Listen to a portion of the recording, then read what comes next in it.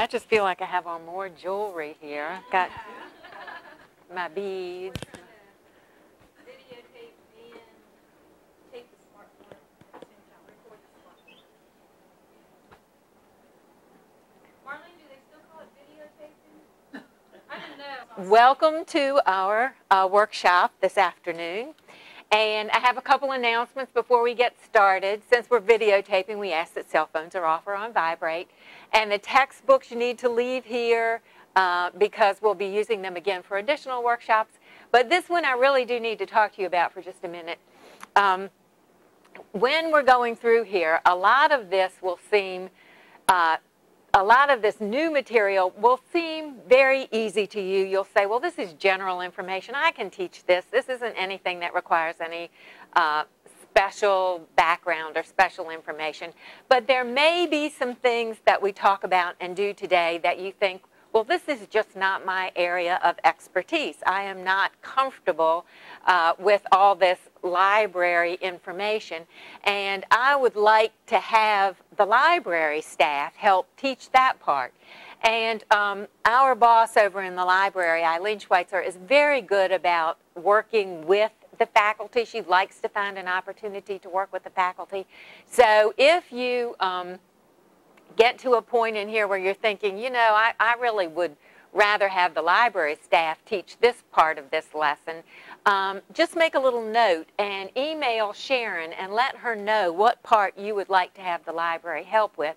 And then we're going to have a meeting, Sharon and Norm and Eileen, and probably, I guess I'll be included, and we'll talk about what we can do to have the library staff help you out. So just let her know.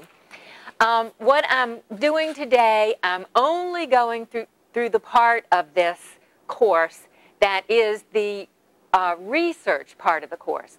This is a combination of information literacy, research skills, combined with Microsoft Office.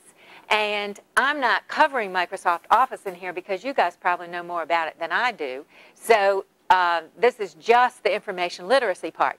That is the explanation for why you only have half of the lesson plans here in your packet. And you'll notice that this just goes through week 7. And you'll notice there's no week 5 at all here because that was the week that we worked exclusively on Excel. So I didn't bother to include that one. So I've only given you the ones that have something to do with the research part of the course. So I've been teaching this class this summer, an 8-week course, and we've gotten through the book, the information literacy book, which is the brown and gray book, tan and gray book. We got through that book in 4 weeks.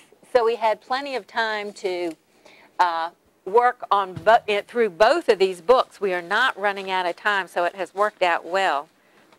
Where did I put my books? Okay, here they are. I do need them. So I was worried that it wouldn't be possible to do both parts of this, you know, adding so much information in about research skills and still cover Microsoft Office, but they don't go in depth as much with the Office book as the current one does. And there really did turn out to be plenty of time to do both of these in this course. We even have a little time left over at the end.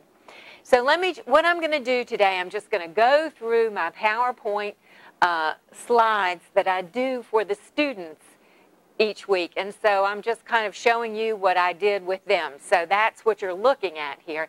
And I'm going to let you do the exercises that they do so that you'll have some idea of what's going on. And I know you know a lot of this stuff, so I'm not insulting your intelligence, but this is what we do in class just so you can have some idea about what's going on. What is information literacy? Well, it's the ability to locate, evaluate, organize, and communicate information. And that definition comes right out of the book. Librarians were once the gatekeepers of information, and back in the good old days, we actually had a great deal of control over the information that people used. We chose the books for the library. Even when databases came along on CD-ROMs, we could choose the CD-ROM. We really had control over information. But of course, with the internet, we have absolutely no control over information, and so the end users themselves have to be the people that know what to look for and be able to evaluate information and decide what's useful and what's not. So we're all trying to change our focus away from selection to education. So that's what this kind of course does. It helps the students select valuable information and know what's good and what's not. The sources that are covered are books, periodicals, and online sources. And Microsoft Office will be taught to organize and communicate the information. So as you see, those are two important parts of information literacy. Then I go over the class syllabus, of course. Come to class. Do your homework. Take notes, the usual. But I do want to tell you all that there are 2 textbooks on reserve in the library. Both of these are in the library. So if they have any trouble getting their books at the beginning of the semester, they are there on reserve. But because they cannot be taken out of the library, there's also a copy of them over in the academic computer lab because they have to have this at the computer. So if they don't have their books for any reason, they can use those textbooks over in the academic computer lab and the library. And then what we did was we had the students select a topic that they would research throughout the course, and at the end, in a 16-week course, I would have them create a PowerPoint slideshow, a Wikipedia article, and a web page. But during the 8-week course, because we are so short of homework time, we had plenty of time to do everything in class, but because they are so pressed for time, I've had them choose between these 3 and just do one of them. And there is no formal written paper. We're going to leave that for the English teachers, but they do have to collect plenty of information in order to create a good PowerPoint Wikipedia page or Wikipedia article or web page. And then I originally hoped to have them do a participation journal, but to be perfectly honest, we ran out of class time every single day, so we never actually did that. So this tells them about the participation journal, but I'll try that again maybe in the fall, but we just never quite got around to it. We always ran over. This is where we did introductions. This is me. I'm Lynn Gallagher. And I tell them that it's a very feminine name, gal forward, gal backward, and her at the end. And it's from the old Irish gal hobar, and it means foreign helper.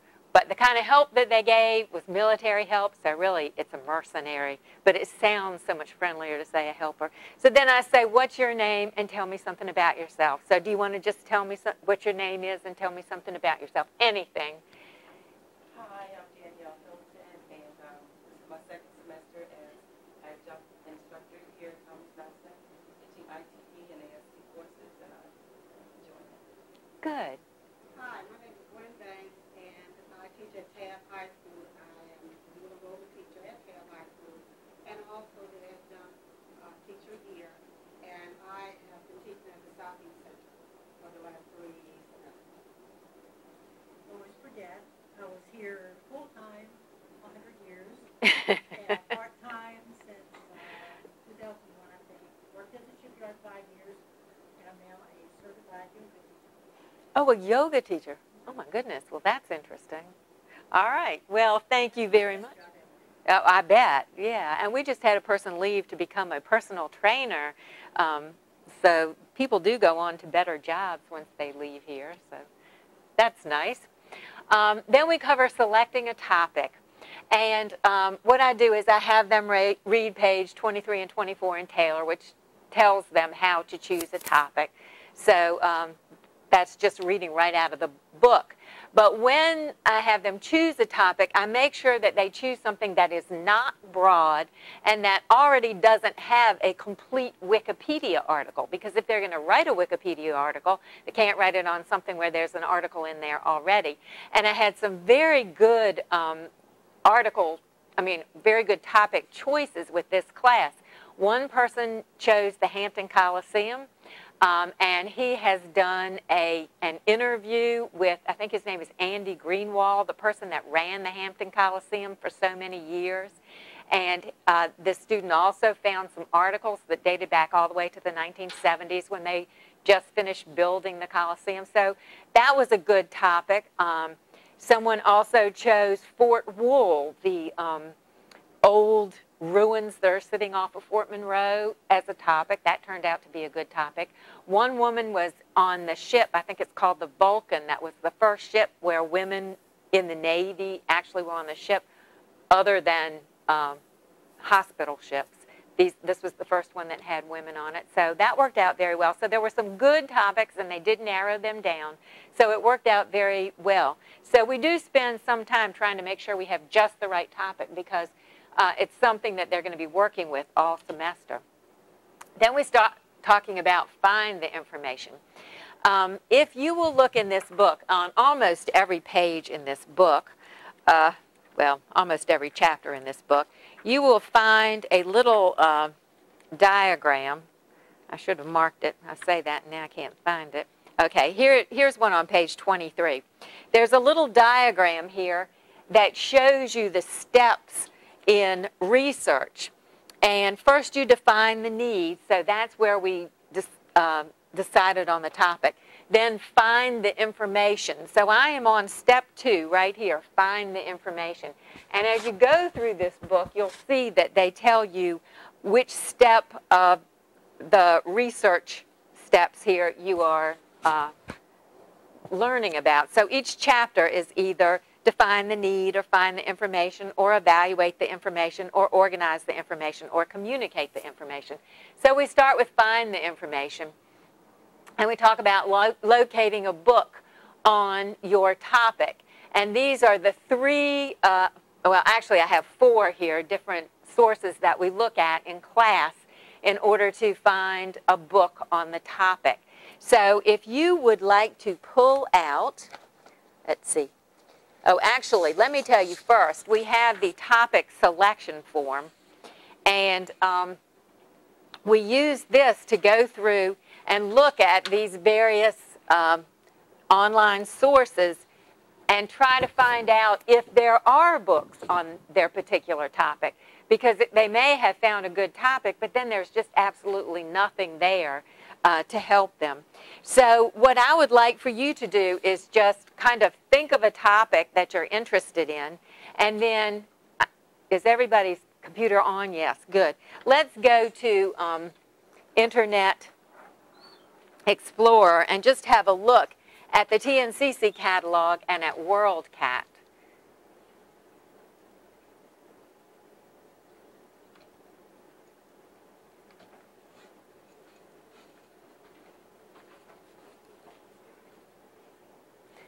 Okay, so we're at the Thomas Nelson site, so we could start right here. Is everybody with me? Okay.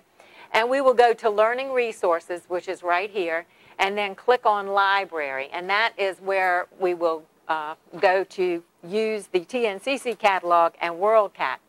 So the first thing I'll show you is the Thomas Nelson catalog, and you may have used this many times, but I'll just pull it up here for the purposes of our videotape here, in case someone is not familiar with it. So this is the Thomas Nelson catalog. And throughout this course, this 8-week course, I have been using polar bears as an example. Polar bears and global warming. I think I'll do global warming and do a search. Notice I can search it by keyword, or I can search it by subject. I can search it many different ways. When we move on a little bit from this, in a few minutes, we'll talk about the difference between keyword searching and controlled vocabulary searching. The keyword search, of course, is a keyword search. Controlled vocabulary searching is a subject search. So this kind of ties in with what we're going to talk about in just a few minutes, but don't worry about it now. We'll just work with the keyword search. We'll search on global warming. Notice that when you're over here that you can search the Thomas Nelson catalog or any of the community college catalogs, or all of them at the same time if you want to do that. So if they don't find anything at the Thomas Nelson catalog, they can always search all community colleges. and then just hit the go button and your results will show up here, hopefully. Did I get the go button? Yes, I did. Okay. If they can't find anything here at Thomas Nelson, we do have an interlibrary loan service. And there is an interlibrary loan form in your packet, so you can kind of peek through there and find it. It says Thomas Nelson Community College Interlibrary Loan Request Form. And I encourage the students to go ahead and request things through interlibrary loan. If their topic is small enough, it's probably not likely that there'll be a whole lot in our library here, and they will have to find information from other libraries. But we do have an interlibrary loan service, so if they'll fill out this form and take it over to the library and ask the librarian to request the information for them, we would be glad to do it. If the item is available in a Virginia library, there is usually absolutely no charge, and so of course we don't charge the students. If it's something that is available only in out-of-state libraries, and occasionally that happens, we try to find a library that does not charge, but if the library charges us, then we have to pass the charge along to them. But in most cases, with resources like UVA and Virginia Tech and ODU and William & Mary, in most cases, we do not have to charge for an interlibrary loan. But I do encourage them to use that service. This is our results screen for global warming, and of course, it gives us the author, the title of the book, the copyright year, and I do point out to them that copyright year is very important. It is more important in some subject areas, such as health, for example, medicine, than it is in other subject areas like history or literature, but you should always be aware of it. Here is the call number that they need, and this is the Library of Congress call number right here.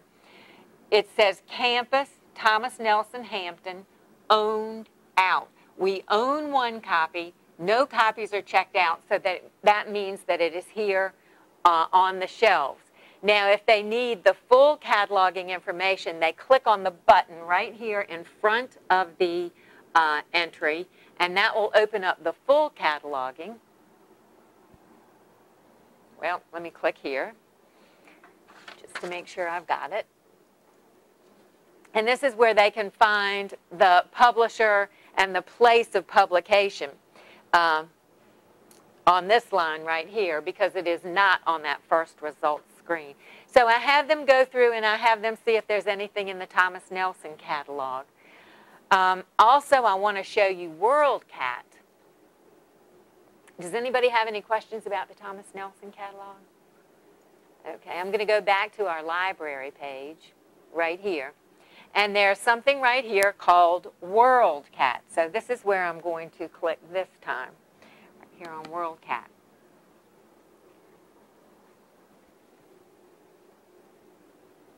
And WorldCat is shared cataloging of all, of all the large and medium-sized libraries in the United States, and some libraries outside of the United States too.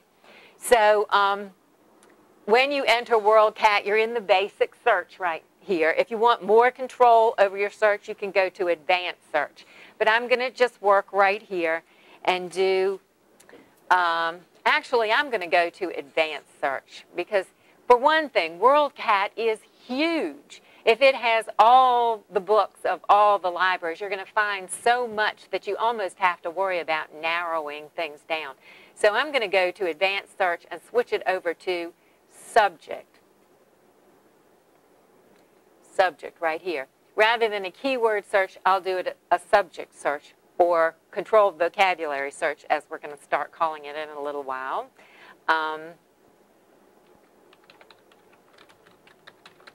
And type my topic in, global warming, and then hit the search button. Now notice I can limit it to books. I can limit it to English language. I can limit it to a year. So there are a lot of things I can do here, but I'm just going to make it very easy and just search on global warming. And then I will get my results screen back. And the order that these results are in is by how many libraries actually own the particular book. So this book, well, this isn't a book. This is a DVD. So let's look at this one, An Inconvenient Truth. It is owned by this many libraries worldwide. So you'll see that the number of libraries keeps going down here. So it's in order by how many people own it. What you can do is you can click right, well, first of all, if I only want the books, I can click on the Books tab, and that will eliminate all the visuals and internet sources and that sort of thing. So I can do that. Now, if I want to see the cataloging for this, I can click on this link right here. But what's even better is to click on Libraries Worldwide right here. And when I click on this link, it's not only going to show me the cataloging, it's going to show me who owns that book too.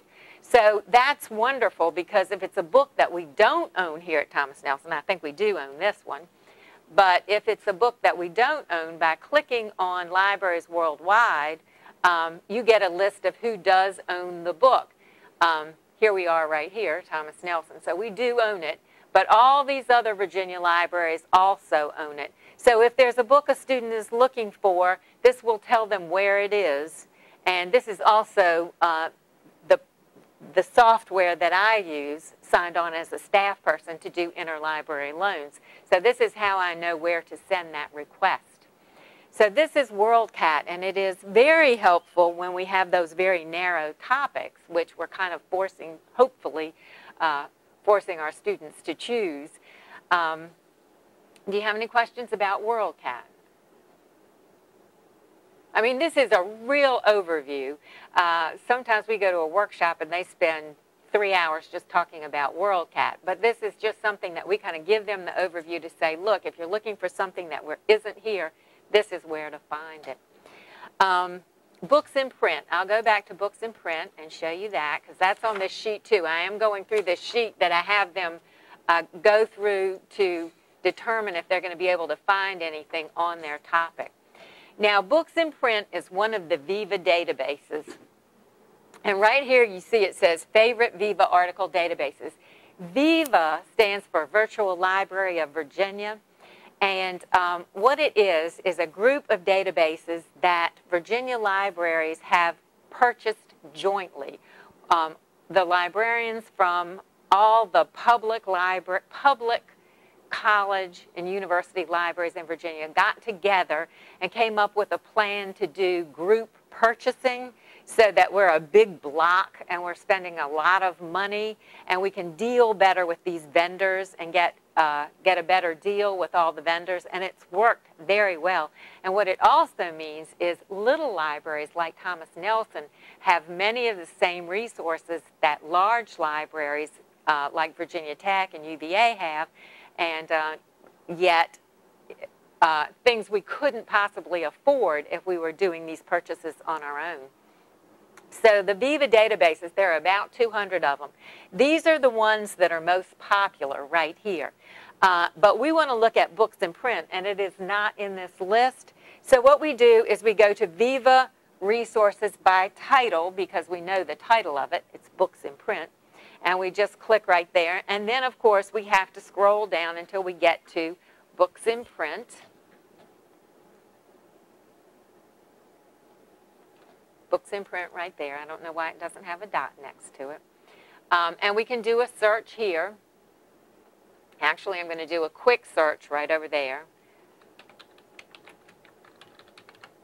Global warming. And I'm going to submit. And now what books in print does, it's really a tool for people buying books. And they don't even sell the books through books in print. It just lets librarians and bookstores know what's available and who makes it available. But the reason it helps students is if they're having trouble finding a book, they can come here and search books in print, find out what is available, and then they can request it through interlibrary loan. They don't have to actually buy the book. And it does have reviews.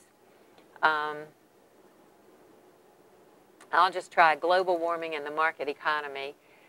Some of them have reviews, some of them do not. you'll have a review tab up there if it does, but I'm not seeing one on this one. But this is again a huge database, and it is a place to go searching for a book if they haven't found anything locally. We'll try this one with the star and see what it says. But nope, it's just trying to find one for you with reviews, but I'm not finding it here right off the bat.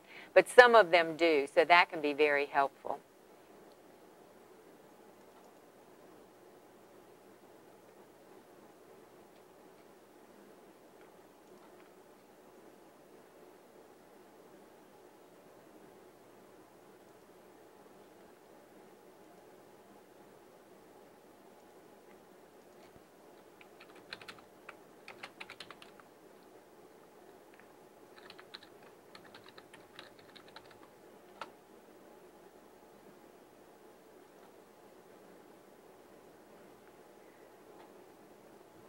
Let's see if this one does. Aha, I think it will.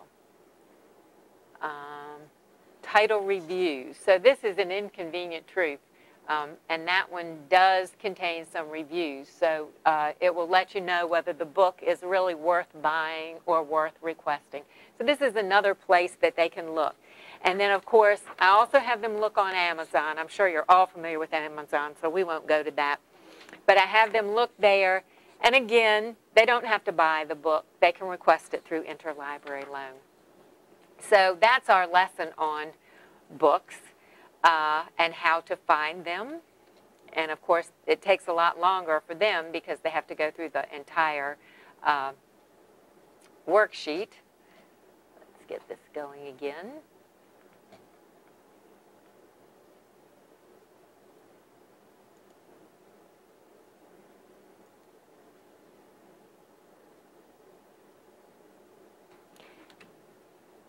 Okay, so we did this. We did look at the TNCC catalog, WorldCat, books in print, and Amazon.com. So then we move on to organize the information. And you'll notice that that is step 4 here on the little scale that they have in the book. And what we talk about here on this particular day, we're not going to do because you all are very good at this. Organizing their files on their flash drive. So we just talk about how to go in there and make folders and put their files in folders. So that's what we do in terms of organizing the information. Of course, we'll be back to organize the information many times, but that's how we work it in on this first week of class. Find the information. We're back to finding the information again, and this time we're going to talk about how libraries are arranged. So most libraries are either arranged by the Dewey Decimal System or the Library of Congress system. Now, the Dewey Decimal System is what you find in the public library and also what they're mostly familiar with in high school. It uses numbers for the call numbers. It was invented by a guy named Melville Dewey, and this is how he spelled his name. He was kind of an interesting guy because he believed that all English spelling should be done phonetically. So whenever he wrote anything, he wrote it exactly the way it sounded. So he spelled his own name that way. Because he invented this himself, he sort of thought about the world of knowledge and how knowledge could be organized, and kind of came up with a big scheme of organizing knowledge. But the call numbers in the Dewey Decimal System have gotten very, very long because we've made so much, we've learned so much more. Knowledge has increased so much that now those call numbers won't fit on the side of the book in large libraries. They kind of wrap around the book now. So the large libraries have found that that doesn't work very well for them. So large libraries now are using the Library of Congress system.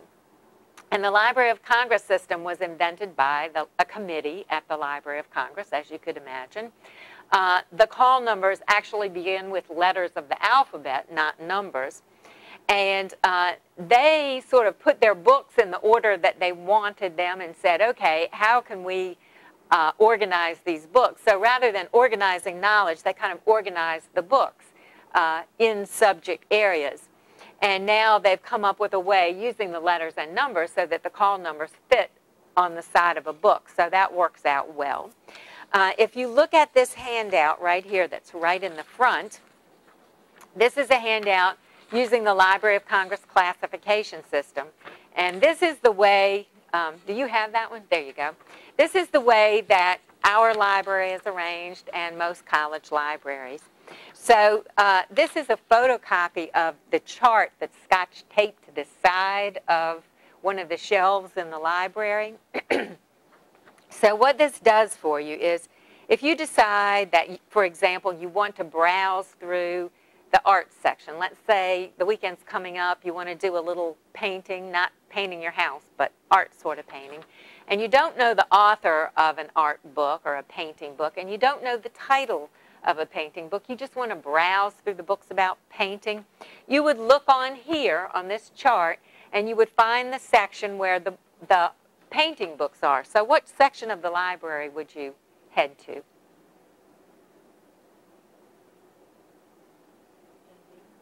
ND. Okay, so you would find N, which is art, and then you would go down there to painting, ND, and you could just browse through the ND section of the library, and there would be all the books on how to paint there on the shelves.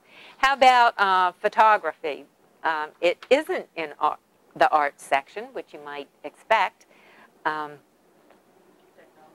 In technology, right, and TR. So if you wanted a book on how to take pictures with your digital camera, you could just browse through the shelves in the TR section, and that's where you would find all the photography books. So this is how Library of Congress libraries are arranged. And if you took this chart right here, if you took this piece of paper and started walking up and down the aisles of the library, you would first come to the general works, and then you would come to the philosophy and psychology and religion books, and then the history books. So that's what you would do here. Now, in terms of putting books in order, Library of Congress call number order, in class we do a little exercise. Unfortunately, we have a problem because we need 6 people to do this, and we only have 4 of us, so we're kind of in trouble here. Maybe we can put these up here and see if we can just put them, will they stand up here? But you can't see it there, can you? Can you see it here? Okay.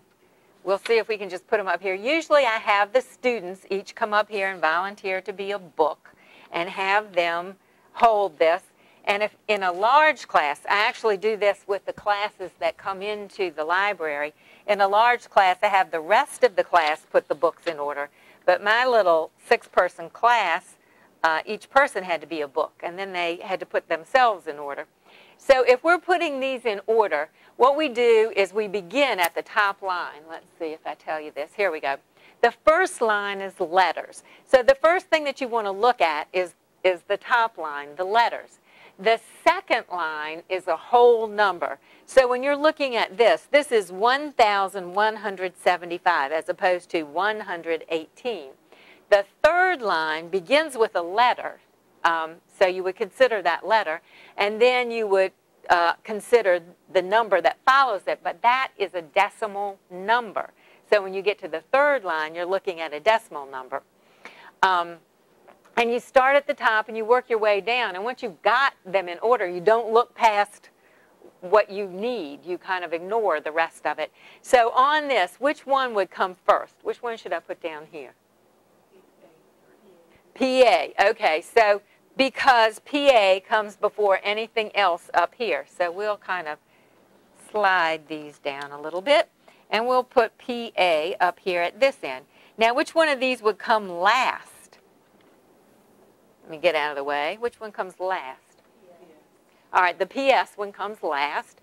So we'll shuffle these over and put PS down here. All right, and how about these in the middle? They all say PR. So which one should come first of these? Okay, 118, because it is 118 as opposed to 1,000 something. So that one goes there.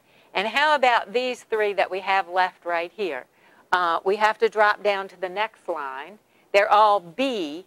And on this line, we have to deal with decimal numbers. And I always tell the students, librarians aren't too good with math. So what we do, there are different approaches to this. And I tell the students, if you have your own approach, use it, because whatever works for you is good.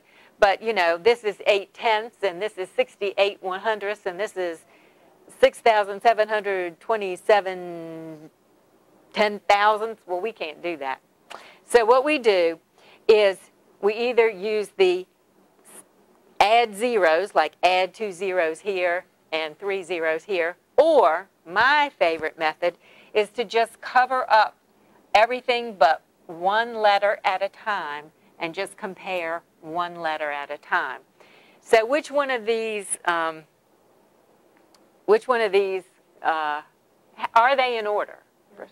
Okay, so they are in order. They just happen to fall into order there. So they are.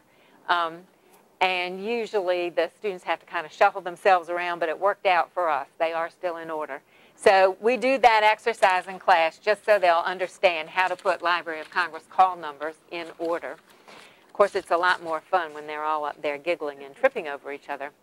Okay, so we did, I also have them look at the back of this form right here. We just looked at this one when we were looking at WorldCat and books in print.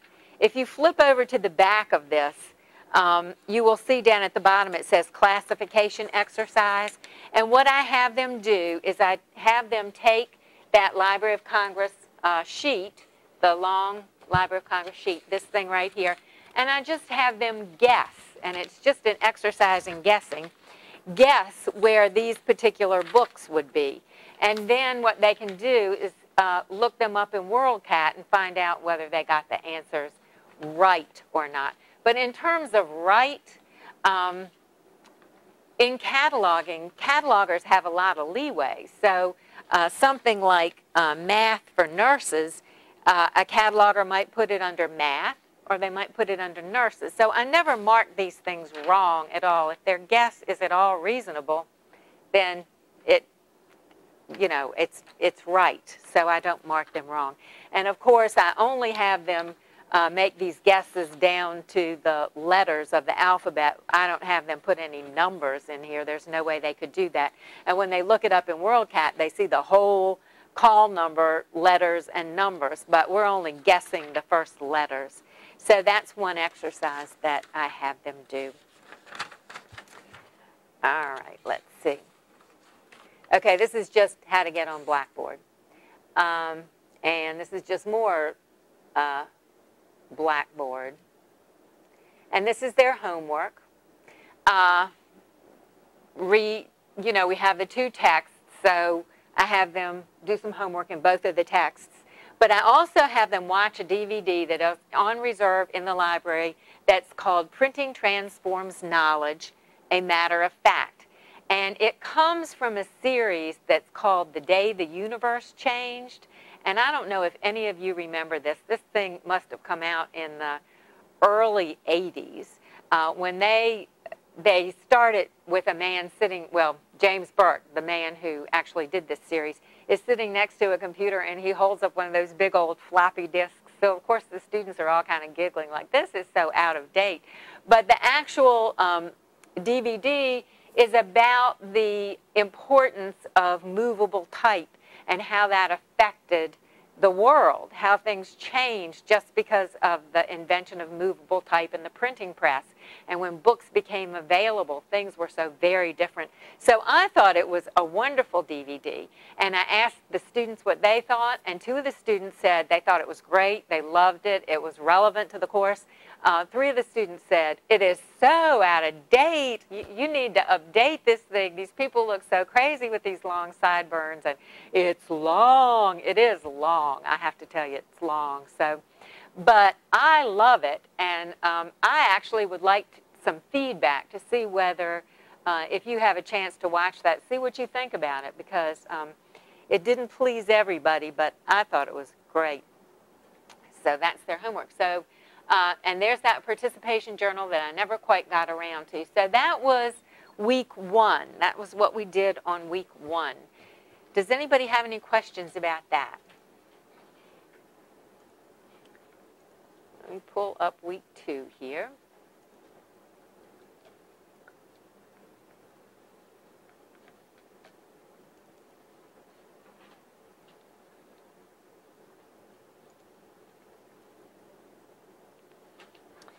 Okay, so this is week 2. And a lot of this comes right out of that information literacy book right here. So what I'm talking about often comes out of here. Well, I should back this up one. So what we talk about on week 2, and when I say week 2, actually it was day 2 this summer, because every single class period was 3 hours, and so this was the second day, not really the second week. But we talked about primary versus secondary sources, reference books, indexing, and by the way, that DVD, Printing Transforms Knowledge, talks a lot about indexing. James Burke gets so excited about indexing. He says, oh, indexing just opened up a world of knowledge. Woo-hoo, he giggles about it. So he really emphasized the importance of indexing. Boolean logic, and then, of course, we are working on Word.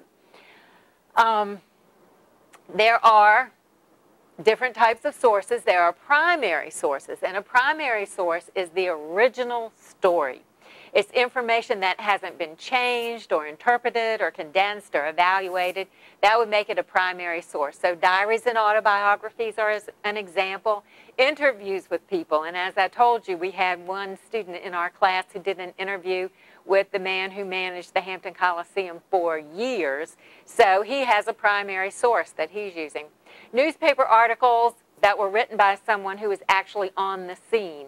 If a reporter goes down there and sits through the city council meeting and writes it up, that's a primary source. And original research reporting on scientific studies or experiments or observations, all of that would make that a primary source. Secondary sources are most books because they're based on some other information, most periodical articles, newspapers that analyze or editorialize or rehash an event, and AV materials such as DVDs are usually secondary sources. Books can also be divided up by fiction and nonfiction. Fiction are stories based on the imagination, and of course historical fiction is a subcategory of that, even though it has some true facts in it. For example, the characters might somehow get caught in a Civil War battle that actually did happen, but it's still historical fiction because the characters themselves are works of the imagination. And nonfiction, of course, is information that's based on fact. A reference book is a nonfiction book, but it's a book that you would refer to for a particular piece of information. So I say, give me an example of a reference book. And of course, what do they all say? Dictionary, encyclopedia. So yes, reference books are something you just refer to for a particular piece of information. Indexing. Again, James Burke just gave me such a great lead-in for indexing that it was wonderful. In your book, in this book right here, the 100% Information Literacy book, the Taylor book, there's a table of contents in the front. And what is the order that the table of contents is arranged in? This one up front here. What order is this in? No, well, flip one more page. That's kind of, yeah, the table of contents. So what order is this in? The same order as what? Right, the same order as the material in the book. So that would be a table of contents. It's not an index. An index is found in the back of the book. So if you look back here, what order is the index in? Okay, so the index in the back of the book is in alphabetical order. And it is cross-indexed, and it uses C and C also references. And again, this is something that James Burke was very excited about, so hopefully the students think it's a little more interesting than just what's in the back of their book. But if you look on page 229, you'll see, if you look under, look under G on page 229, G. Notice it says gateways, C web portals. What is that telling us? That's a C reference. What is that telling us?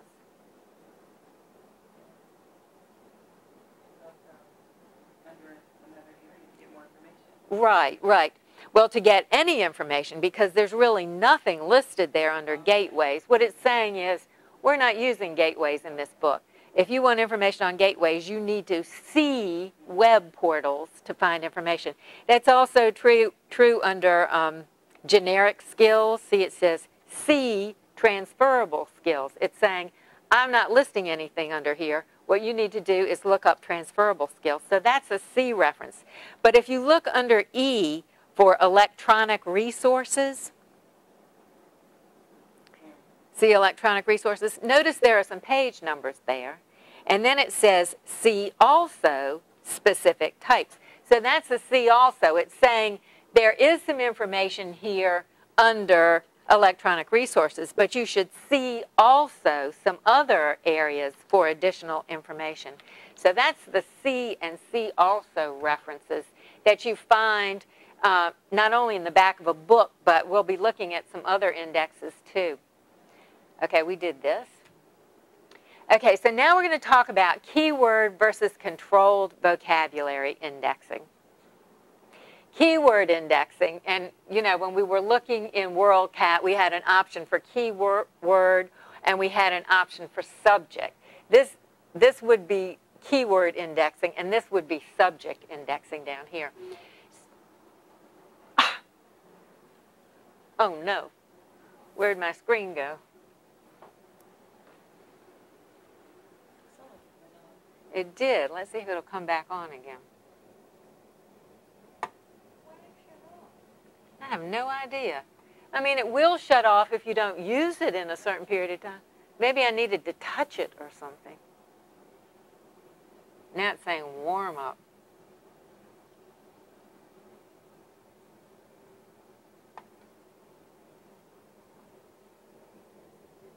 Let's begin.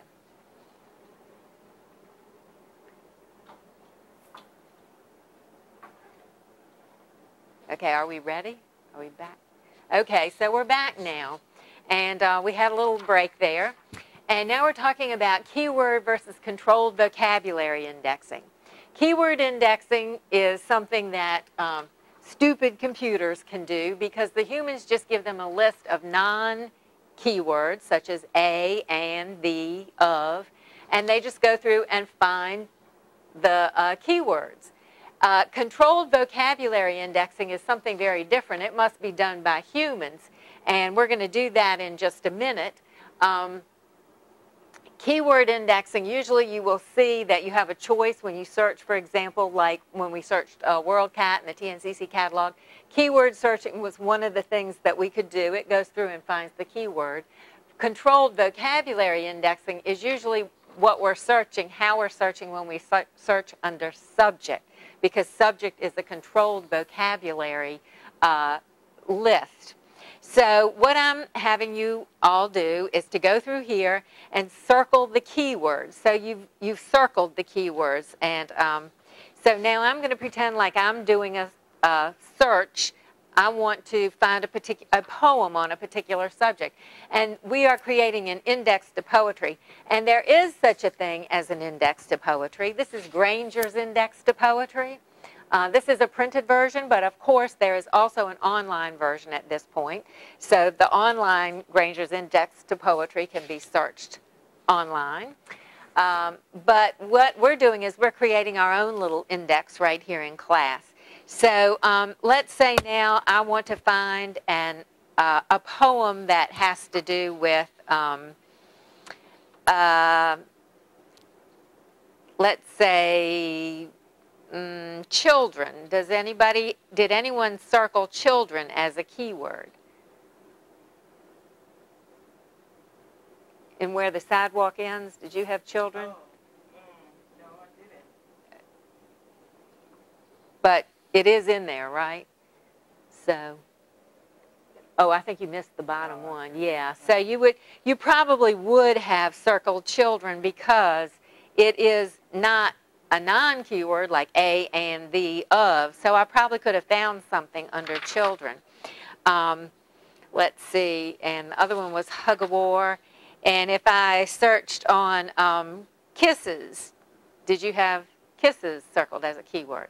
So I would have found something because the word kisses and the word children are right in there, and they would have come up. But suppose I was actually looking for a poem about war, honestly about, fighting and war between nations, and I searched on war. Did anybody end up circling war as a keyword?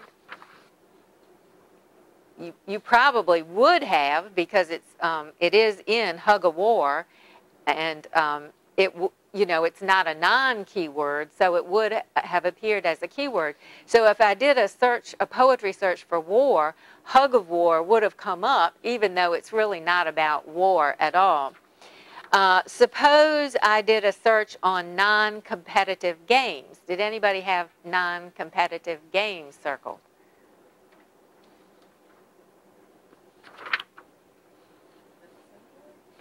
Yeah, well, you didn't have non-competitive games circled because it wasn't in there. But hug-a-war actually would have been the kind of thing I might be looking for because it's about game. Hug-a-war is a game that is not competitive. So now let's go back through our word list here. And this is our controlled vocabulary list right here. These are the words that we're allowed to use.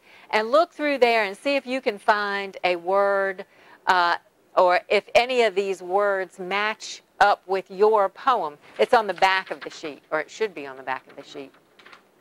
See right there on the bottom, right here? Yeah, that's your word list, and that is going to be your controlled vocabulary list right there. So go through there and see if there are any of those words that you can assign to your poem. And you might want to circle those also that you're assigning to your poem. This works better when you have a bigger class and you have more people and more poems. You can ask a lot more questions than we can do right here.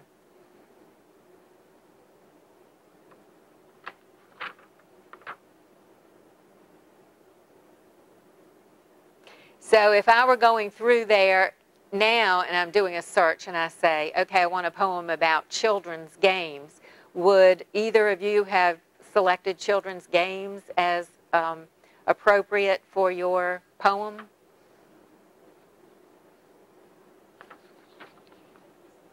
Yeah, so yeah, maybe both of them. Definitely hug-a-war is about, I will not play at tug-a-war, I'd rather play at hug-a-war. So that's about a children's game. So you would definitely assign that controlled vocabulary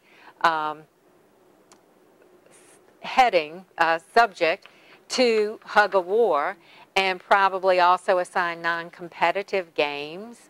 I'm not too sure that I had to. Children's poetry would be assigned to both of them. So if I went back and searched on any of those in the word list, once it had been indexed with controlled vocabulary indexing, then I could have found it.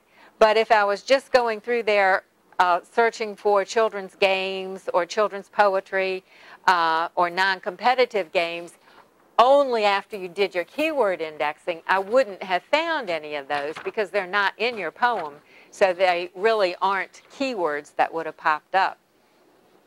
In a really good, well-indexed database, they let the computer do the keyword indexing first. Then they go back and they add the controlled vocabulary words, and then when they do the keyword indexing, they index both the words in the poem, the controlled vocabulary words that have been assigned by humans to the poem, and then also the author and the title would also pop up in a keyword index. So that's kind of the difference between keyword indexing and controlled vocabulary, or keyword versus subject indexing. And let me see, I'm going to hit this button to see if that will keep the screen from cutting off. So this says to look at Granger's Index to Poetry, which we have here.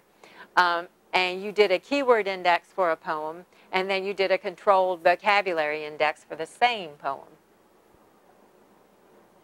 Okay, so now we move on to Boolean logic, and probably you're going to feel a whole lot more comfortable with this because this is very computer related.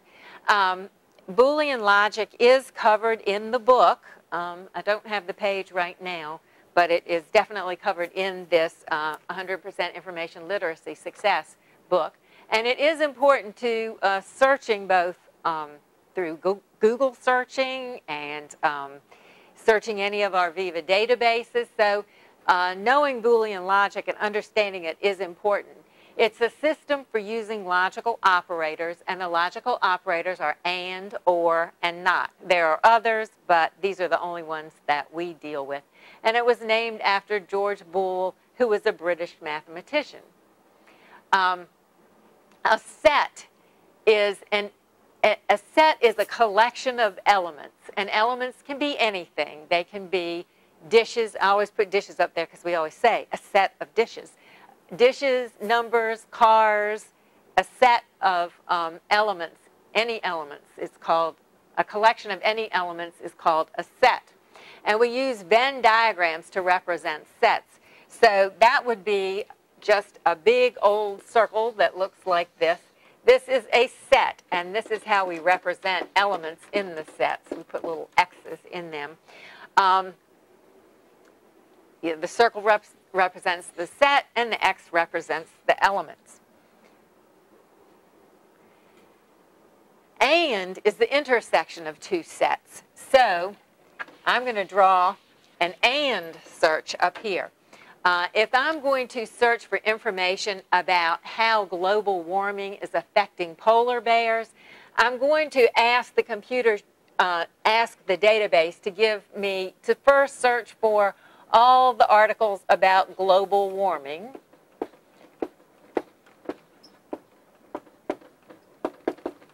And that's what this represents. And then do a search for all the articles about polar bears. But if I'm doing an and search, I only want to see those articles that have something to do with global warming and polar bears. So that would be this part right here, the intersection of the two sets. And you have a handout there that I use when I have the students do this exercise right here. So you can start looking at this thing right here. There should also be in your pack the answers to that exercise. The students don't get the answers, just you do. Now, if you're going to do an or, this is and right here. If you're going to do an or, I say, okay, what part of this, if this is global warming and this is polar bears, how much of this would I color in order to show the union of two sets? Everything? Okay, absolutely right. We would color all this in. This is the union of these two sets right here.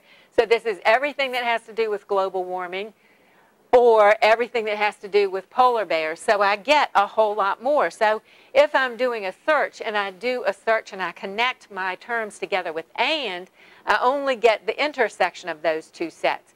It narrows the focus of the search, and it returns fewer results, but they're usually better results. If I do an or, I'm going to get lots of things, but they might be very off target. So usually what we do is an and search. And of course there's not. It removes elements from a set that are not in the second set. So if I did global warming and polar bears, And let's say I'm really trying to learn something about polar bears, and all I seem to be getting is how polar bears are being affected by global warming. I just don't want to know about global warming. So then I could just do polar bears, not global warming, and then I could just erase out everything that has to do with global warming, and this would become a not. Well, this is global warming still. So now all I have is the stuff that is right in there. So that's the and or and not when you're doing a search. So let's go to Google, and you guys can go to Google too. Mm-hmm. So would that be the same as if you were putting a search in quotations to make it more specific? Is that like a graphical representation of that? Usually when you put it in quotes, you're saying you want both of those words and you want them right next to each other. Okay. Right, as a phrase. Okay. And in a second, actually when we get to Google, you can see this happening. Let's see, in show. And let's just go to Google.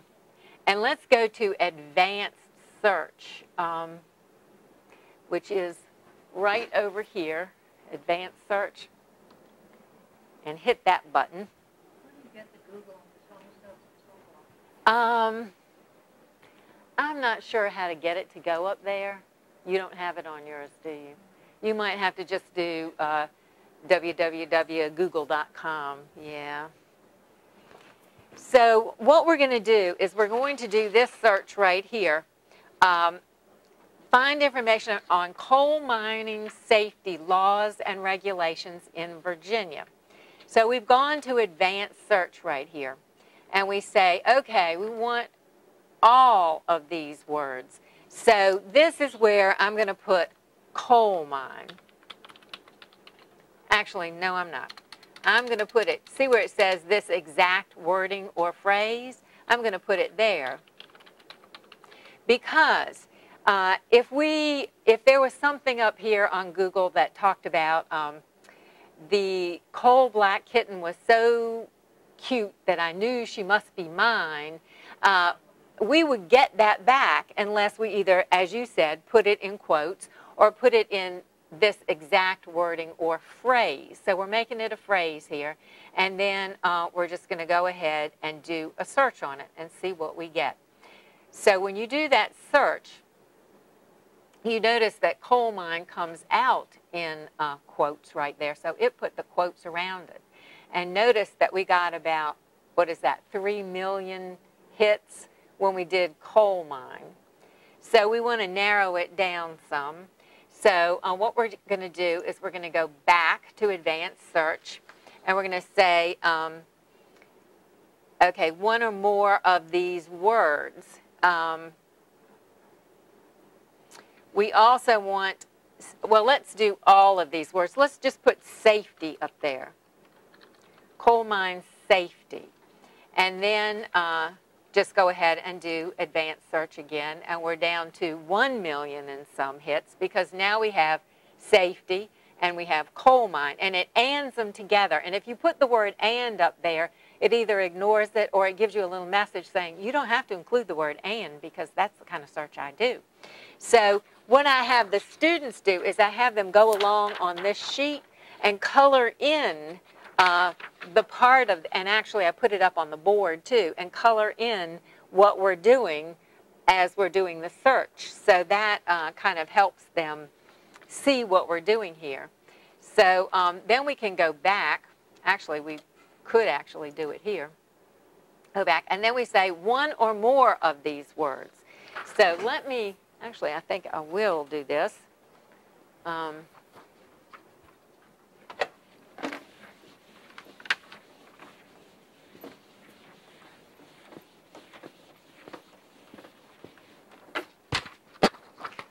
do this one. So what we've done so far is we did coal, mine,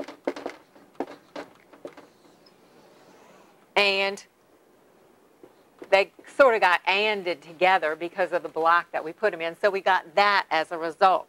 Now we also want the word safety up there.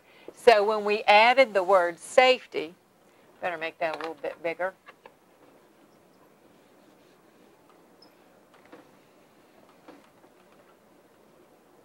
I'll come down here. I put the word safety in. Now all of a sudden, all this right in here has to disappear because it's not in safety up here. Now, if we're going to do an or, law or regulation, we would color the whole thing in. So that's one of the things that they do on that sheet right there. But I'm just going to go ahead and put it right in here, and let's see if I can work it in a good spot. It's going to get very tiny. This will be law.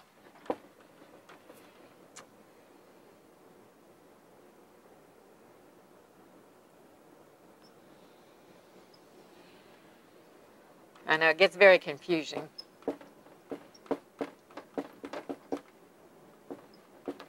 Law or regulation.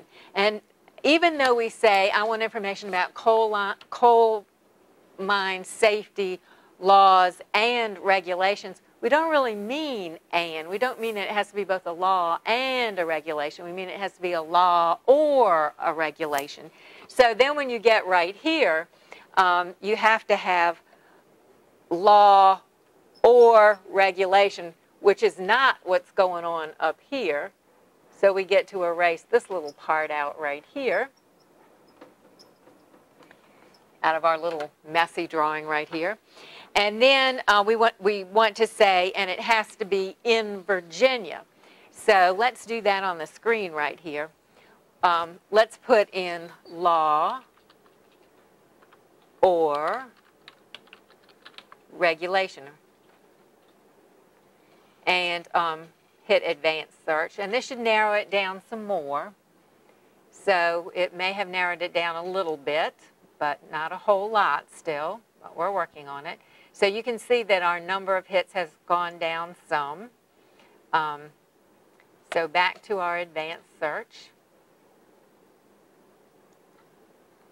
And then we also want to say that it's in Virginia. So all of these words, I'm going to put Virginia up here, right up there. And then I'm going to go ahead and search it. But when we get to this page, you'll notice up here that a lot of these things, even though we're searching Virginia, and sometimes we actually get Virginia. This has to do with Virginia right here. But notice we're also getting a lot of stuff about West Virginia up here. So what we want to do is get rid of West Virginia. So we can go back to our advanced search. What are we down to now? Well, we have less than 1 million hits. We only have 273,000. So gosh, we could not exactly get through it, but. And then what we can do is we can say, but don't show pages that have West. So that will eliminate all that West Virginia. Unfortunately, it'll eliminate things like coal mining safety in Virginia west of the New River. So it might work to put West Virginia here. But in any case, we eliminate anything with the word West in it, and that should get rid of a lot of those West Virginia things. So when we're done with all this, let's see if I can, I'm not sure I can even fit 2 more circles on top of here to do this. No, I think I've made too small a mark on here, but you can see it on your page right here. We can work this down so that we get only the things that have to do with Virginia and not West Virginia. I'll just have to draw better next time. Does that then be that you're coloring everything in where there's an intersection? No, you have this too, right here. Okay. Yeah, the answers. Okay. Yeah, so I'm coloring in only where only the results, where the results that I want to see would be. Mm-hmm. Now, number 5 is just an example, but this is ultimately what we end up with, number 6 down here. So That's how we use Boolean logic doing these searches. And you know, so many of those Viva databases have the little drop-down box that says and, or not. And the students, of course, don't know what to do with them, so they pretty much ignore them. But once they go through this, they should have some idea of how to use those and, or not boxes. Okay, so let us go back to where we were here.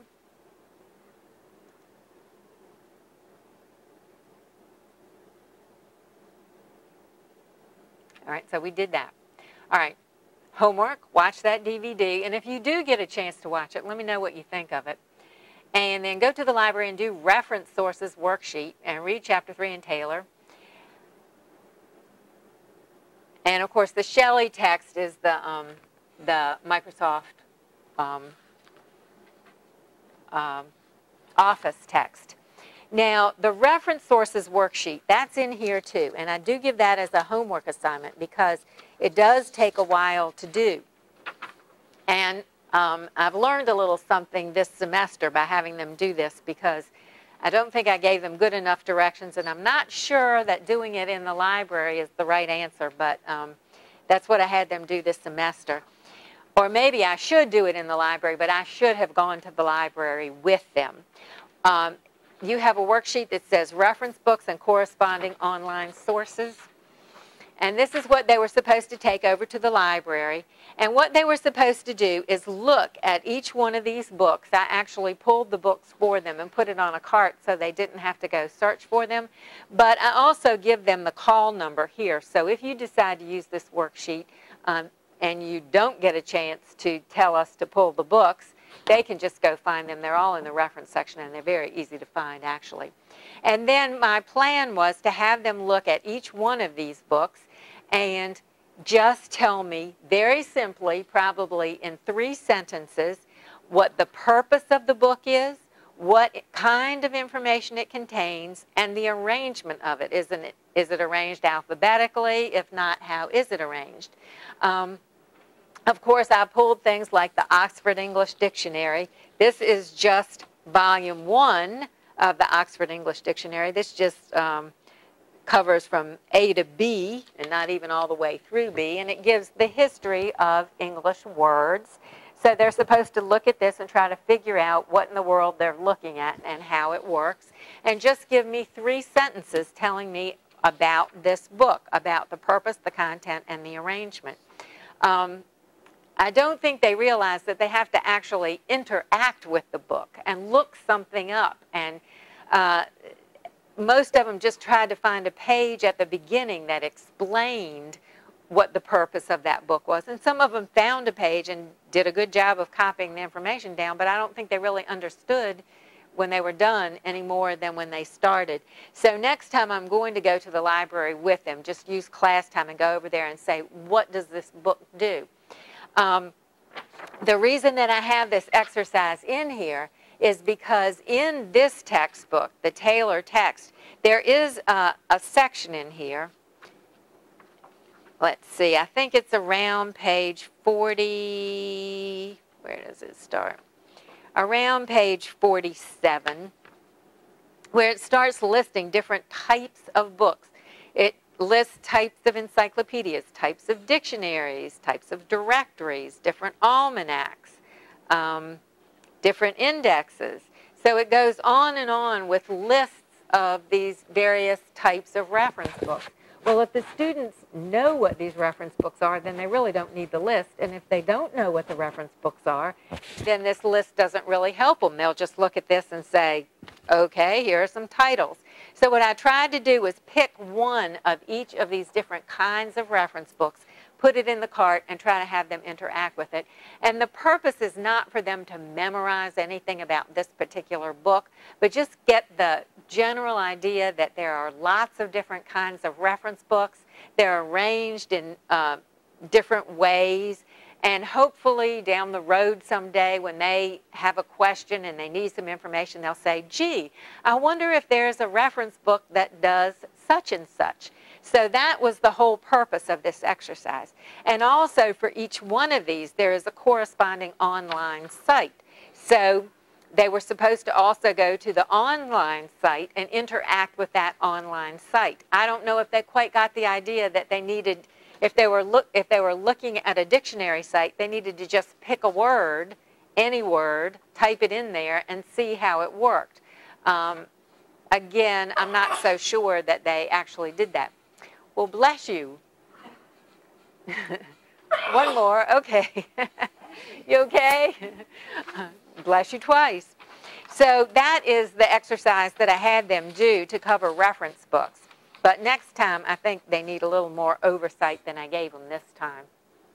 And again, the participation journal, which we never quite had time to do.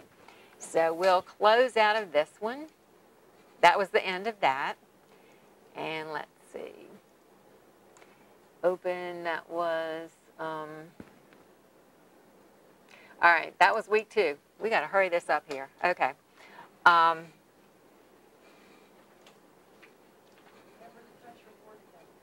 What's that? Touch my board every now and then. Okay. All right. All right, so here we are. And this is chapter 6 in this Taylor text. I did jump around. I didn't go straight through the book the way it's written because I felt like I needed to do chapter 6 so that I could get to how to cite sources. They were collecting sources. They needed to know how to cite them. So I did jump forward and do chapter 6 before I did 4 and 5. So here we are on chapter 6. And this information that I've got up here comes right out of the book. So I'm just kind of repeating what's already in that chapter. Copyright.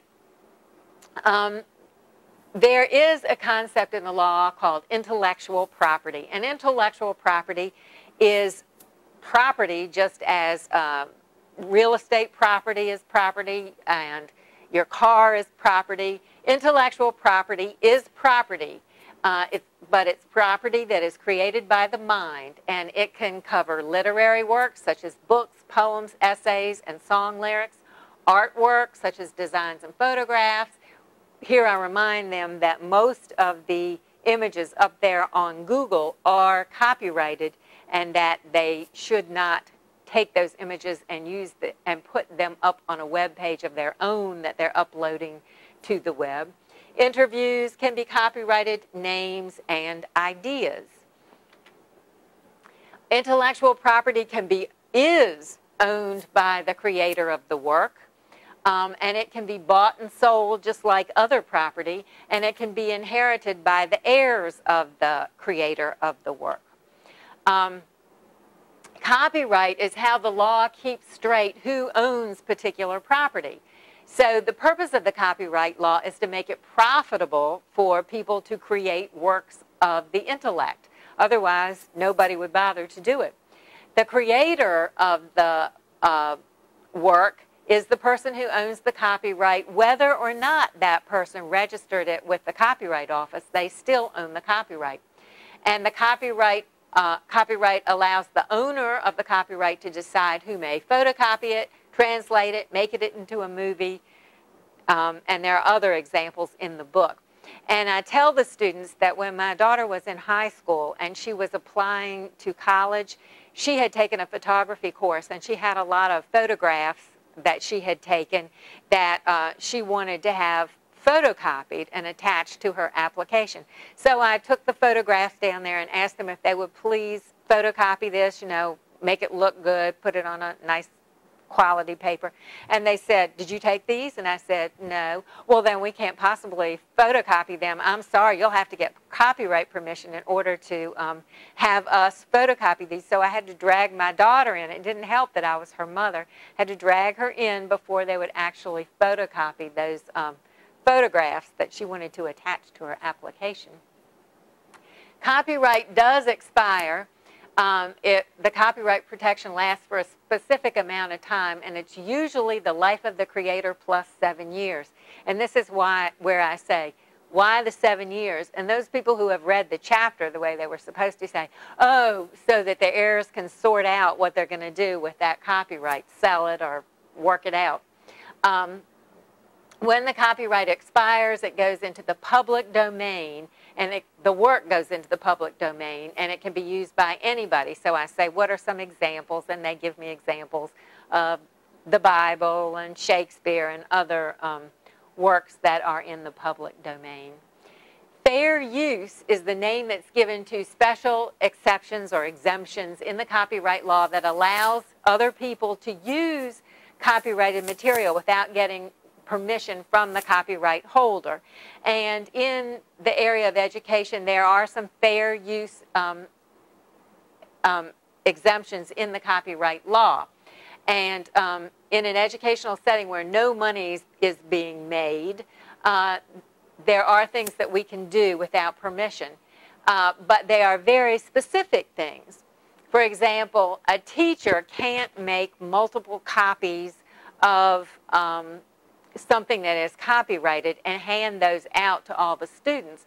But the teacher can, let's say, an article out of a magazine, I can't photocopy that article out of the magazine and hand it out to a lot of students, but I can put that article on reserve in the library, and then the students can go over and they can all make one copy for themselves.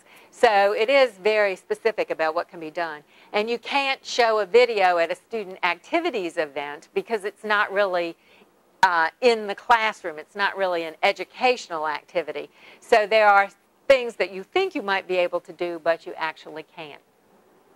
Plagiarism is a way to use someone else's work and ideas without violating the copyright law. Use them in your own paper, but you have to give credit to the person who actually came up with the original idea.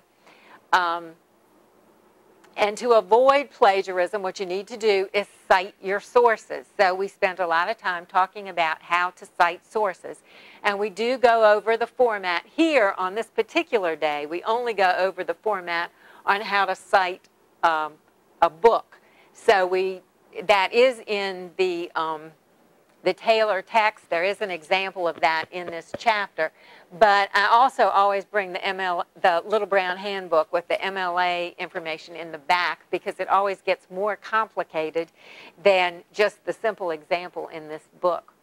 Now, this part is fairly fun for the students to do. What I had them do, and I don't think we really have enough time to do this. I think we'll run out of time if we do it, even though it's fun. I had each one of the students pick a country, a different country, and then I had them go to the internet and do a Google search for that particular country. And when they found something, I had them open a Word document and just cut and paste that information about that country into a Word document. And I said, now see, what you're doing here is you have a paper due tomorrow on this particular country, but you don't want to stay home writing about this country all night. You have a party to go to.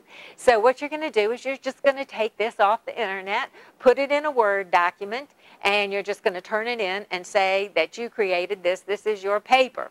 So they all go, oh, okay, and they copy and paste right off of the internet. And then I do have them print that out.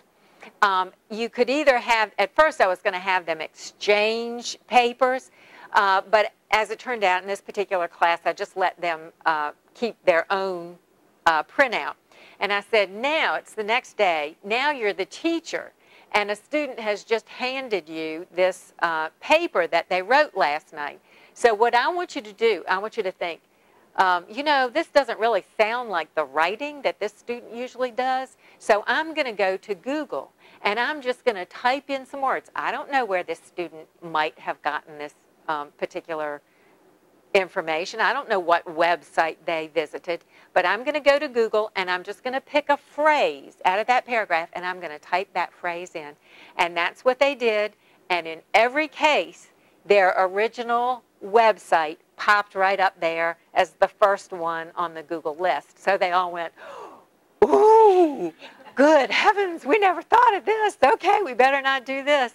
So it really turned out to be a fun thing to do, and I think very enlightening that, you know, teachers aren't really completely out of it and unaware of some of the things that the students do. And then also what we did that same day, and this is a word exercise. This book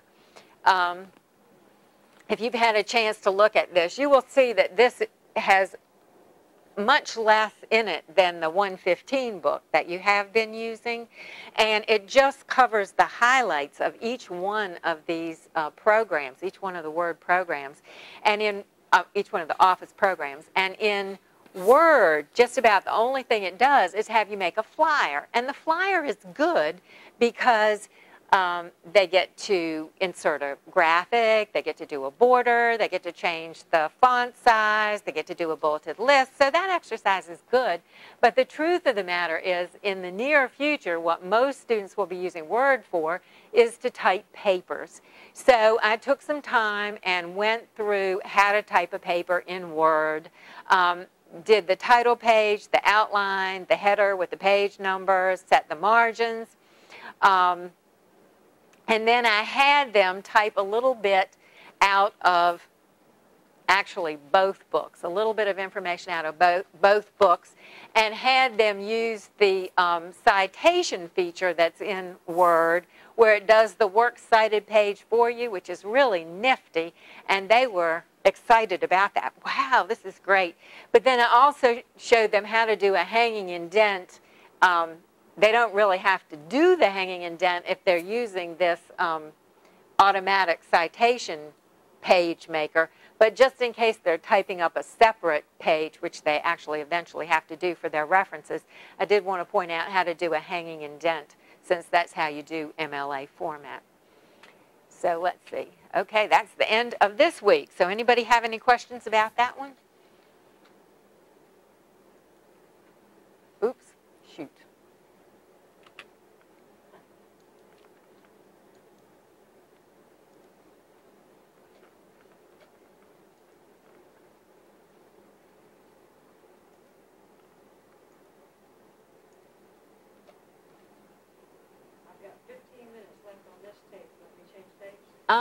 I think I can do it. Let me see. Where are we?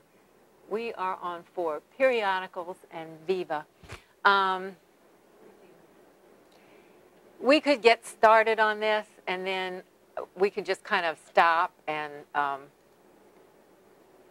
you can kind of wave your hands around when things are looking close. Is it now?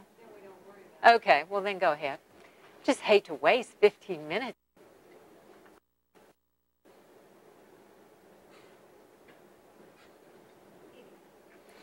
Okay, so now we're moving on, and you'll notice we're backtracking. We're going back to Chapter 3 in Taylor. So we're not taking that book in order. And so during this week or class period, depending on what kind of session you're teaching, we're covering periodicals and the Viva Online Periodical Database and MLA citation for periodical articles. So what is a periodical? It's a publication that is published on a recurring basis. So what's an example of periodicals? I asked them, of course, newspapers, magazines, and no one says journals. Newspapers, everyone's familiar with. Magazines are written for the general public, and they're usually published to make a profit. And I point out that there's nothing wrong with making a profit, and many magazines have excellent articles in them, but they are different from journals. Journals are, have a different purpose. Journals are also called scholarly journals, academic journals, or peer-reviewed journals. And the reason that they are published is not to make a profit, but to share knowledge in a particular field. Share it with other people in that field and with students who are trying to learn information about that field. There are 3 ways that you can identify a journal, and I usually bring them to class and let the students look at them and try to find these particular things. I should have brought some for you, but I didn't. In each one of the journals, there should be a list of peers or associate editors or experts who review each article before it's accepted for publication in that journal. And they usually list the names of all those people who are doing the peer review. So usually you can tell a journal in that way. There's also a list of references or works cited that the the author read before he or she wrote the particular article, and they are usually at the end of each article. So you can usually tell that it's a journal by finding that. And also the name of the scholarly or professional organization that publishes that journal can be found inside the periodical. So those are the three ways that I have them identified journals. And if you are teaching this and you want some journals to pass out in class, I'm going to ask one of the women Susan, who takes care of the periodicals in the library, if she will start collecting some that she wants to discard so we can bring them to class. Oh, touch the board. Okay. Have to touch the board so it won't disappear. Okay. Of course, to find periodical articles, you cannot use the online catalog. That will tell you that we have a particular periodical. It'll tell you that we have Time magazine or the Journal of the American Medical Association, but it won't tell you what's inside those particular periodicals. So back in the olden days, oh, I didn't bring it. We used to use something called Reader's Guide to Periodical Literature, and I meant to bring it over here. Do you all remember Reader's Guide to Periodical Literature?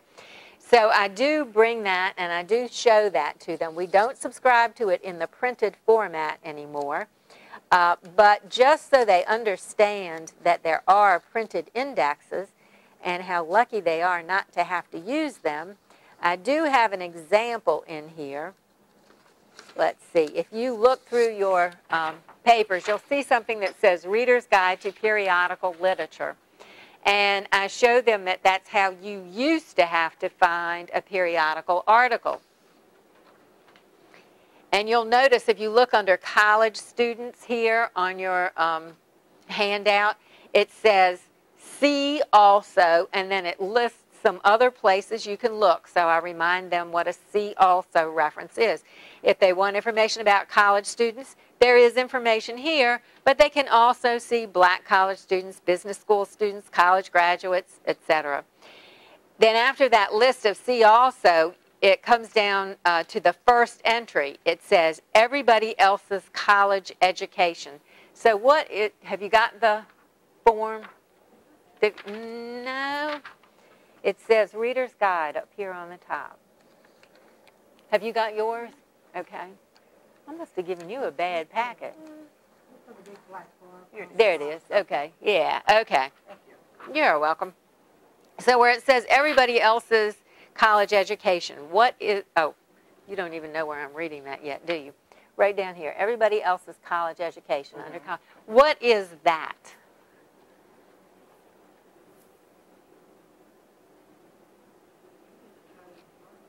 Title of the article, right. So everybody else's college education is the title of the article. What is L. Menand? The author of the article. Okay, the IL means it's illustrated. What is the New York Times magazine? That's kind of a giveaway. Title of the periodical, right. And then the P48-9 means it's on page 48 to 49 in the New York Times magazine. Which issue? Right. So that's how you would look something up back in the olden days. But fortunately, we do not have to do that anymore. We don't have to use printed indexes. We can use online indexes. So I do want to show you this. And that means I need to end the show for just a second and switch over to Internet Explorer. So if you can switch over with me here.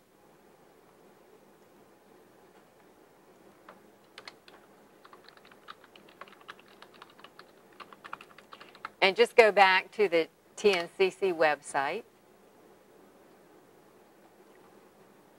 And again, you want to go to Learning Resources, Library. Back to this page. This page needs some spiffing up because sometimes it's kind of hard to know what you're looking at on this page. And we keep talking about it. I think eventually we'll do it. But These are the periodical indexes right here where it says favorite Viva article databases. These are the ones that are most popular with our students right here. And there are actually about 200 of these Viva databases, and these are just the most popular ones. To see all of them, if you scroll down, we already looked at the Viva resources by title, and you can also look up Viva resources by subject, and you'll see all of them that are available. The only one that I'm going to show you this evening is General One File. And it's really kind of a shame because General One File is going away at the end of August.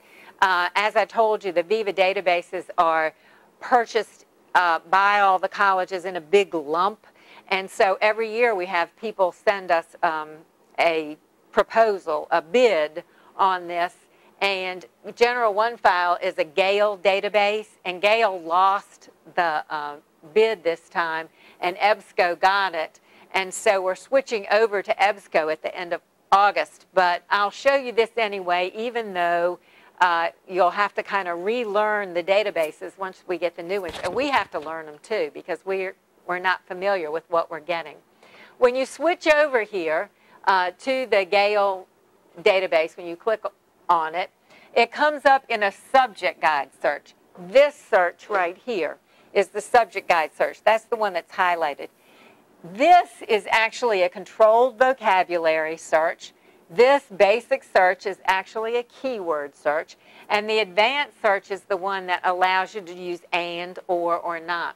So I'm just going to do a subject guide search right here. And you can search whatever you'd like. I'm going to search polar bears. Notice on this particular screen, you can limit this to documents with full text, and you can limit it to those peer-reviewed publications. So if they have to find a journal, you can say, just click that peer-reviewed box, and it will show you only the journals. But I'm not going to do that. I'm going to go ahead and just let it do a search for any sort of periodical. Now notice it says subject terms, and it didn't like polar bears. It's saying the controlled vocabulary word is polar bear, and I should have searched under polar bear, but I can just click on that link and it will switch me over to polar bear. I have 553 articles, so I click on that, and here are my results right here. I have this many general magazines, this many scholarly or academic journals, 135. I have articles out of books, newspaper articles, and multimedia, which is mostly interviews on National Public Radio. This one right here, environmentalists have sued to get the Interior Department to list the polar bear as an endangered species. This, again, is the title of the article. Okay, what is National Review? Title of the magazine it came out of. This is the volume 60, issue 10. This is the date, the June 2nd, 2008 edition of National Review. And it's on page 4, and it's just a little short blurb, really.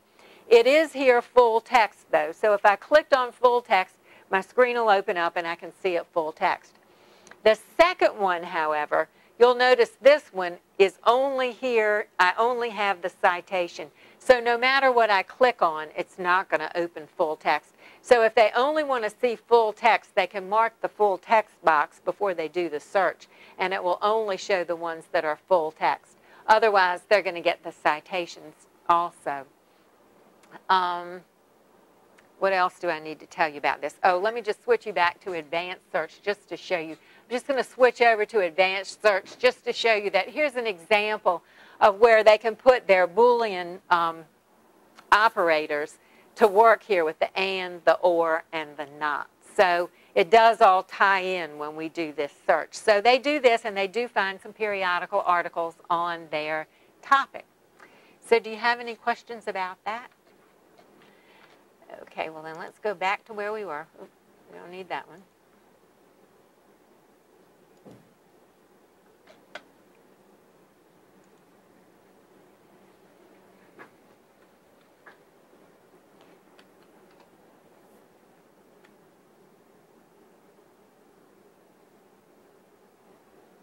And these are some of those databases. General One File we just looked at. I also have them look at CQ Researcher and Opposing Viewpoints.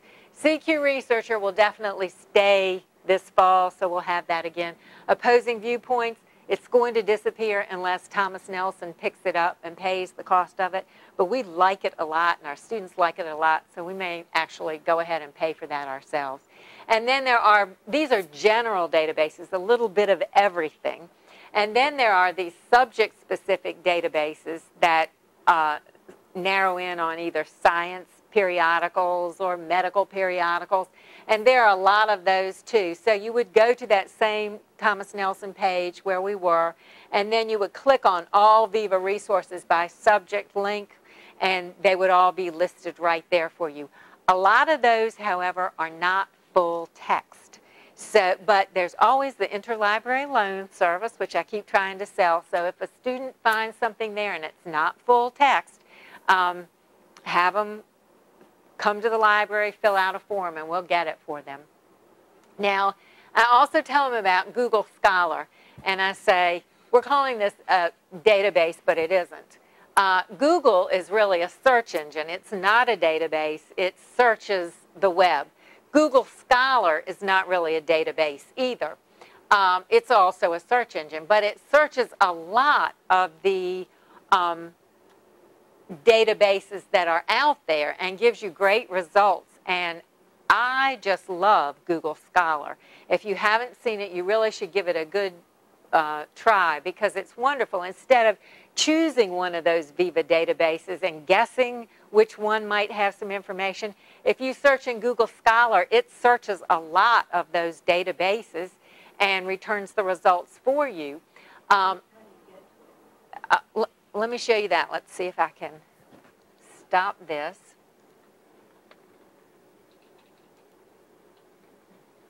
Go to Google. Oh, I have a button. Silly me. Okay. And then once you're here at Google, see where it says More? And then you just find Scholar right there. Hit Google Scholar. And then you can search right here. And the interesting thing about this is a lot of these databases that it searches are paid databases. And so if you're searching this from off campus, a lot of times you'll click on this and you won't be able to get in.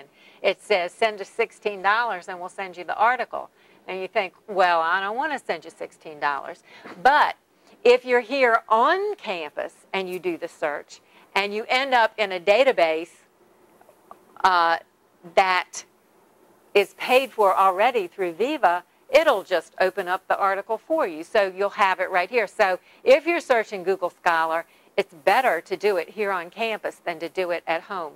And again, if you find something where they want $16 for the article, print out the information that you have, come to the library, do an interlibrary loan form, and we would be glad to try to get that for you from one of the larger libraries. Of course, a lot of them have gone to online databases and they don't have the print copy anymore, so sometimes it's not so easy to find out who has the online database and get them to send it through interlibrary loan, but we always give it a try.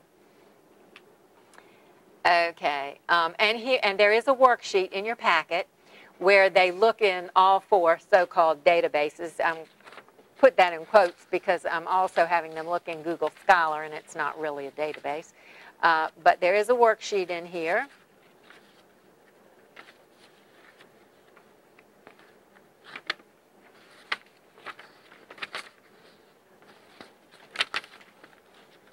I hope. Do you see one that says Viva, find full text article? Full text periodical articles. This one right here. Yes, but that definitely will have to be updated this fall because we won't have General One File and we might not have opposing viewpoints. So this needs updating. So if you are teaching this and you want to use this worksheet, send me an email because I know I'll forget and say, could you send me the updated worksheet for finding periodical periodical articles using Viva, and I'll send it to you. I haven't done it yet because we haven't gotten the new databases.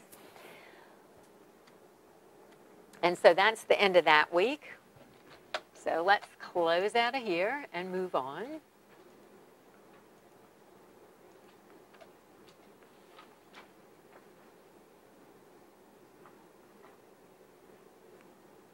Okay, so we're on week 6 now. Now we have no week 5. We skipped that because that, which is actually a day, that day in the summer 8-week course, we spent the whole time doing Excel.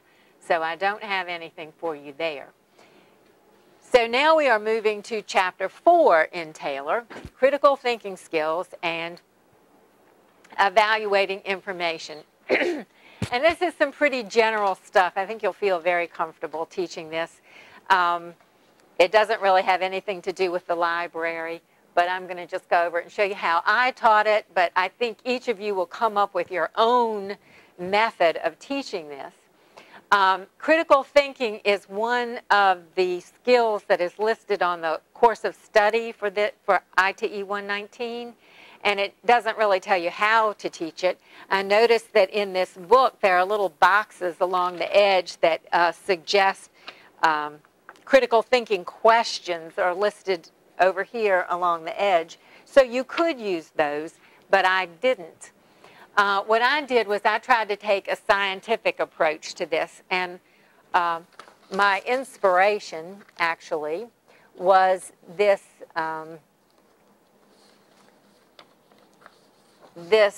I guess you'd call it, I don't know that you would call it an article. I found this essay of sorts on the internet. It's called An Introduction to Science, Scientific Thinking and the Scientific Method. And I kind of liked this, trying to find some way to teach critical thinking skills. Sharon has a whole book that is devoted to teaching critical thinking skills. And at first we were talking about maybe getting the students to buy that book. And then we thought, no, there just isn't enough time in this course. So, and it took a very different approach. So I'm just showing you my approach, but you can kind of work out your own approach on how to teach critical thinking skills. Critical thinking is thinking about thinking. And we examine how we think in order to improve our thinking skills. We want to think better, so we have to think about how we think. So the approach I took, as I said, was to use a scientific approach to thinking. First, we talked a little bit about the scientific method. It was first described by Al-Hazan from Basra, Iraq, when Iraq was part of the Persian Empire. And the purpose of the scientific method is to discover truth. So that's what we're working towards when we use the scientific method. And it's not just a way of thinking, it's a way of acting and doing too. So when you use this, you begin by asking a question. And my example is, people always ask me when they see me walking around with my Krispy Kreme bag and my Krispy Kreme cup, how can you eat those donuts all the time and stay so skinny? And so I say, okay, that's a question. Maybe I'll try to figure out how I can eat those donuts all the time and stay so skinny. So first I need to do some background research. What's in a Krispy Kreme donut? How many calories is it? Has anybody else researched this information? So I want to do some background research. Then I construct a hypothesis or guess. And so I'm going to guess that the reason is that if you eat Krispy Kreme donuts for breakfast, they fill you up so much that you don't get hungry till 2 o'clock in the afternoon, and you don't eat a decent lunch, you don't eat much lunch, and so therefore it makes you skinnier than the average person. Then you have to test this with an experiment. So you have to have a control group, people who don't eat at Krispy Kreme, and the people who do eat at Krispy Kreme. They are the people that you are going to test. And what you would probably have to do is weigh people who in both groups and find out what time they eat lunch in the afternoon and collect your information, your data. And then you have to analyze your results and find out whether you were right or not about your hypothesis. If your hypothesis is true, great. You would go ahead and report the results. You'd make big news in the Journal of the American Medical Association, and you'd be famous. If it's false, nobody cares a thing about you. You still need to try to report your results, but it's probably not nearly as interesting. And it's this area right here where scientists have such a hard time saying, you know, I'd really love to fudge this and make it a little more interesting, but I stress to the students that truth is important here and that you have to report the results truthfully. If you're wrong and you really care, you have to go back and construct a new hypothesis and try again. What they don't show you on here is that these results actually should have a line that say, go back up here for background research, because the people that report the results, these results are used by other people who are doing research, and they would use these results as their background research. So that's the scientific method. There's also scientific thinking, which works along with the scientific method, but is a little bit different. And the components of critical thinking or scientific thinking are empiricism, the use of empirical evidence, rationalism, the practice of logical reasoning, and skepticism, possessing a skeptical attitude. And so we're going to talk about each one of those right there. The use of empirical evidence. Empirical evidence is evidence that you can see, hear, touch, smell. It's evidence that other people can see, hear, touch, smell. And it's repeatable. So if you take, the way I do, you take tomato sauce and you put it in the refrigerator and you leave it there for about 5 months, and then you clean out the refrigerator, there it has something green growing on that. Well, if you did it again a second time, and 5 months later you would look, it would probably have something green growing on it too. So that is evidence that green stuff grows in your refrigerator on tomato sauce. The most common alternative to empirical evidence is authoritarian evidence. And they do talk about this in this handout right here. He talks about a lot of different kinds of evidence, but this is the only one that I mentioned. And this one right here is the kind of evidence that you're listening to now. Someone standing up here and talking to you. This is also, your textbook uses authoritarian evidence, so it's not always bad. You just have to know whether or not the so-called authority knows what they're talking about.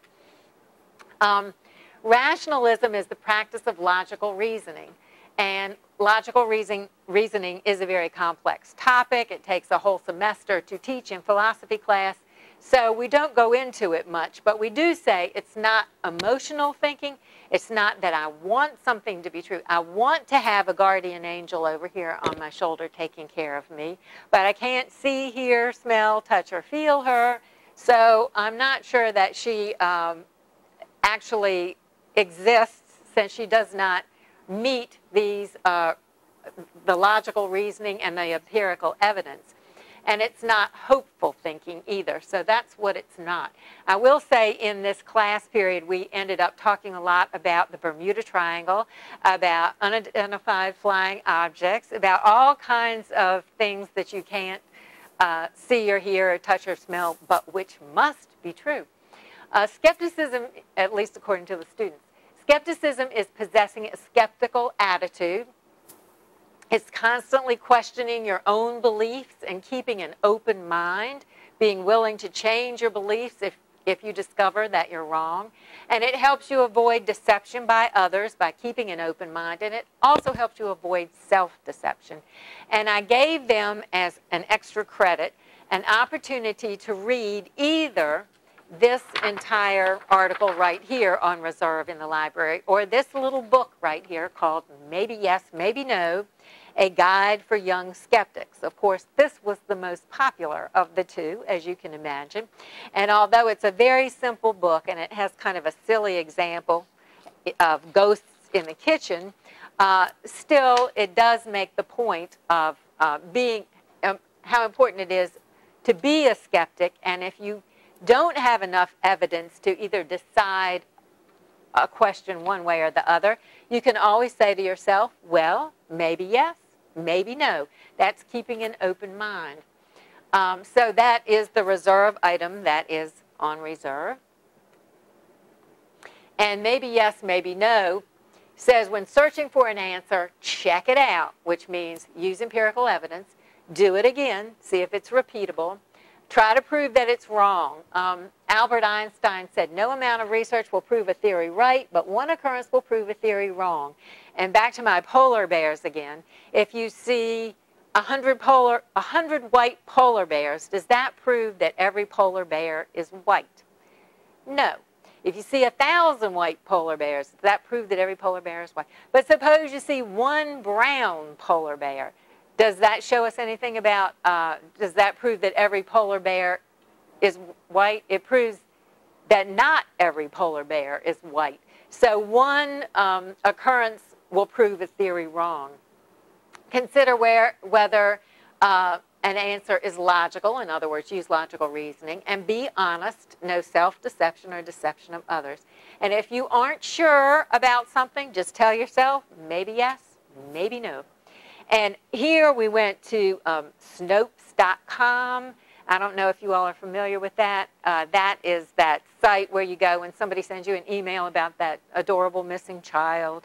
You go, you know, this child has been lost and please help us find our child. You go here and you find out that it's just a crank email. So this is a good thing for them to look at, and I think it sort of ties in with the idea of being a skeptic. Like urban legends. Yes, urban legends. That's exactly it. Yes. So now we're switching topics here, and we're evaluating information in books, periodicals, or on the internet.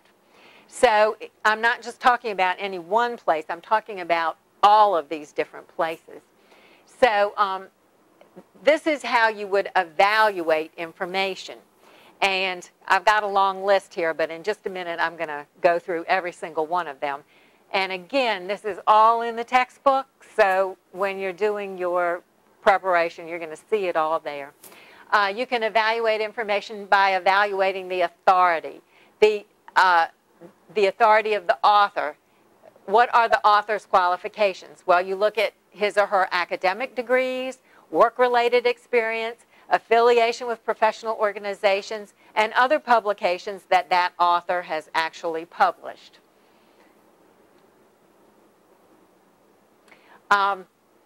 You evaluate the authority by evaluating the publisher. Oops, back we go. Books are published by university presses, and usually university presses have their books peer-reviewed the same way journals are peer-reviewed. So in general, university presses publish books that are fairly trustworthy. Then there are specialized presses, things like Thomson, which we're all familiar with, that publish all these textbooks. There are government print presses, the government printing office and state printing offices. There are very large presses like Random House and other large publishing houses that usually publish popular books. And then there's subsidy publishers that are also called vanity presses. And these are the ones that you have to really be a little bit suspicious of. I really shouldn't say suspicious, but you do have to kind of question them. Vanity presses are those publishers that ask you to pay up front for publishing something. Say you want a family history published. You wrote this family history. You know it's not going to sell. It's going to be a big seller, but a vanity press will go ahead and publish it for you for a cost. And for a while, I was on the WIF History Committee, and we decided we would publish a little book that was mostly photographs, old photographs of the WIF neighborhood, and we contacted a publisher that was willing to work with us. We did have to pay them up front. I have to admit that this particular publisher was very good. They had us fill out a huge packet asking questions like, how many people living with? How many visitors do you have to with? How much of this, do you really think you could sell this book? So we actually had to do a review, a business review of this business venture.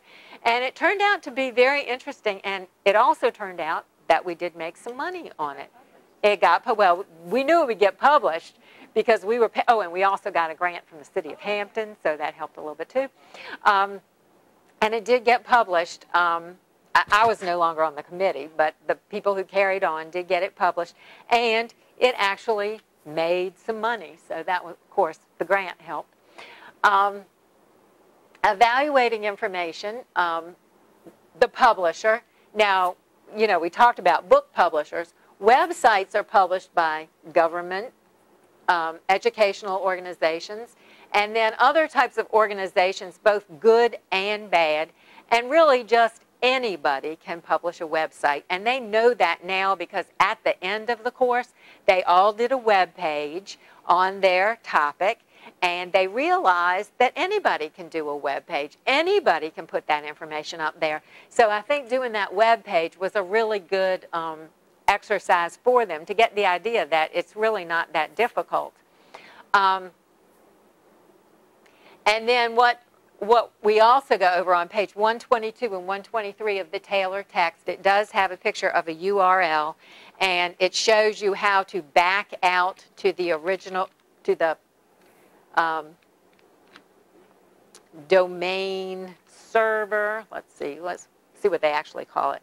They call it top-level domain name. Back it out to the .com or the .edu. If you don't know who's sponsoring the page, you just back out till you get to the .com or .edu. So we had them do that. Back to evaluating information. You also want to evaluate the currency. In print publications, you want the copyright date. On websites, you want to look for last updated. If there isn't any date, sometimes you can tell whether the hyperlinks work or not. That kind of gives you a clue how long it's been since somebody looked at that.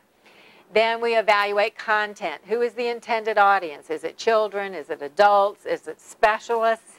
And depending on who the intended audience is, the level of the information might vary. What is the purpose and scope? Why is that information being presented? Is this the big picture, or am I just looking at a narrow focus? So all of this is in the book. Evaluating objectivity. Is this fact or is this opinion? Is it biased? Does it only show one side of an argument? And a lot of the organizations do have a bias, and that's okay. That's why they exist, to present their point of view. So it's not that they shouldn't have a web page or you shouldn't visit it. You should just be aware of what their purpose is and what their bias is. Evaluate accuracy and verifiability. Are the facts accurate? If you look them up someplace else, does someone else agree with these facts? Are the visual aids accurate? Do they do the lying with charts and graphs? We've all seen that, and I do show them that in class. And do they take Photoshop and take Hillary Clinton and put her in Barack Obama's lap with Photoshop? Because you know you can do anything with Photoshop. And are those facts verifiable through other credible sources? Evaluate the overall quality. If it's a web page, is it well laid out in a logical manner? Do the visuals contribute to the quality? Is it plagiarized from another source or not? Is it cutesy or scary or weird? And are there any technical problems with the web page? And again, all this is in the book. And then this is, okay, change of topic right here, but it's all on the same form. So I cover both of these things before we pull out the form. Internet search engines. This has nothing to do with evaluating authority, but we're going to get out of here and do an exercise, so I'll cover this right away. There are different search engines, and they do return different results. So just because you can't find something in Google doesn't mean it isn't available. So if you're doing a search, try various search engines and try different ones and see what kinds of results you get from them. And there are many more than 3, but I just have them look at 3. So now we're going to stop here, and actually I'm going to have you do this too. Pull out the worksheet. Let's see. It must say something like evaluating web sources. Let's see if I can find it. Kind of has a table on it. It looks like this. Evaluating web pages. And you don't actually have to write anything in here, but I would like for you to look at these 2 websites that I have them look at and evaluate. So what I have them do is this is the same thing front and back mostly. I have them write the name of the URL and the name of this web page on one side and this web page on the other side. And I have them look at that. So I'd like for you to just go ahead and look at these 2 web pages. We'll just take a couple minutes to look at them. The person that put this page up, well, I think we're done with this part. So I'll just continue on because you've had a look at that. And of course, then I did, are we ready? Then I did MLA format for web pages. And I actually, we went over this. And actually, in the handout here, I have one page here for MLA format using the Viva databases. When you find something in one of the Viva databases, how you would write that up. So that one's included, but the rest of these are not because they're in the book. Okay, and so that's the end of that day. So hey, we're getting there. We'll close this. And I think we're on our last one.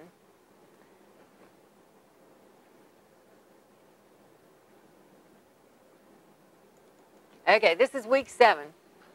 This is it.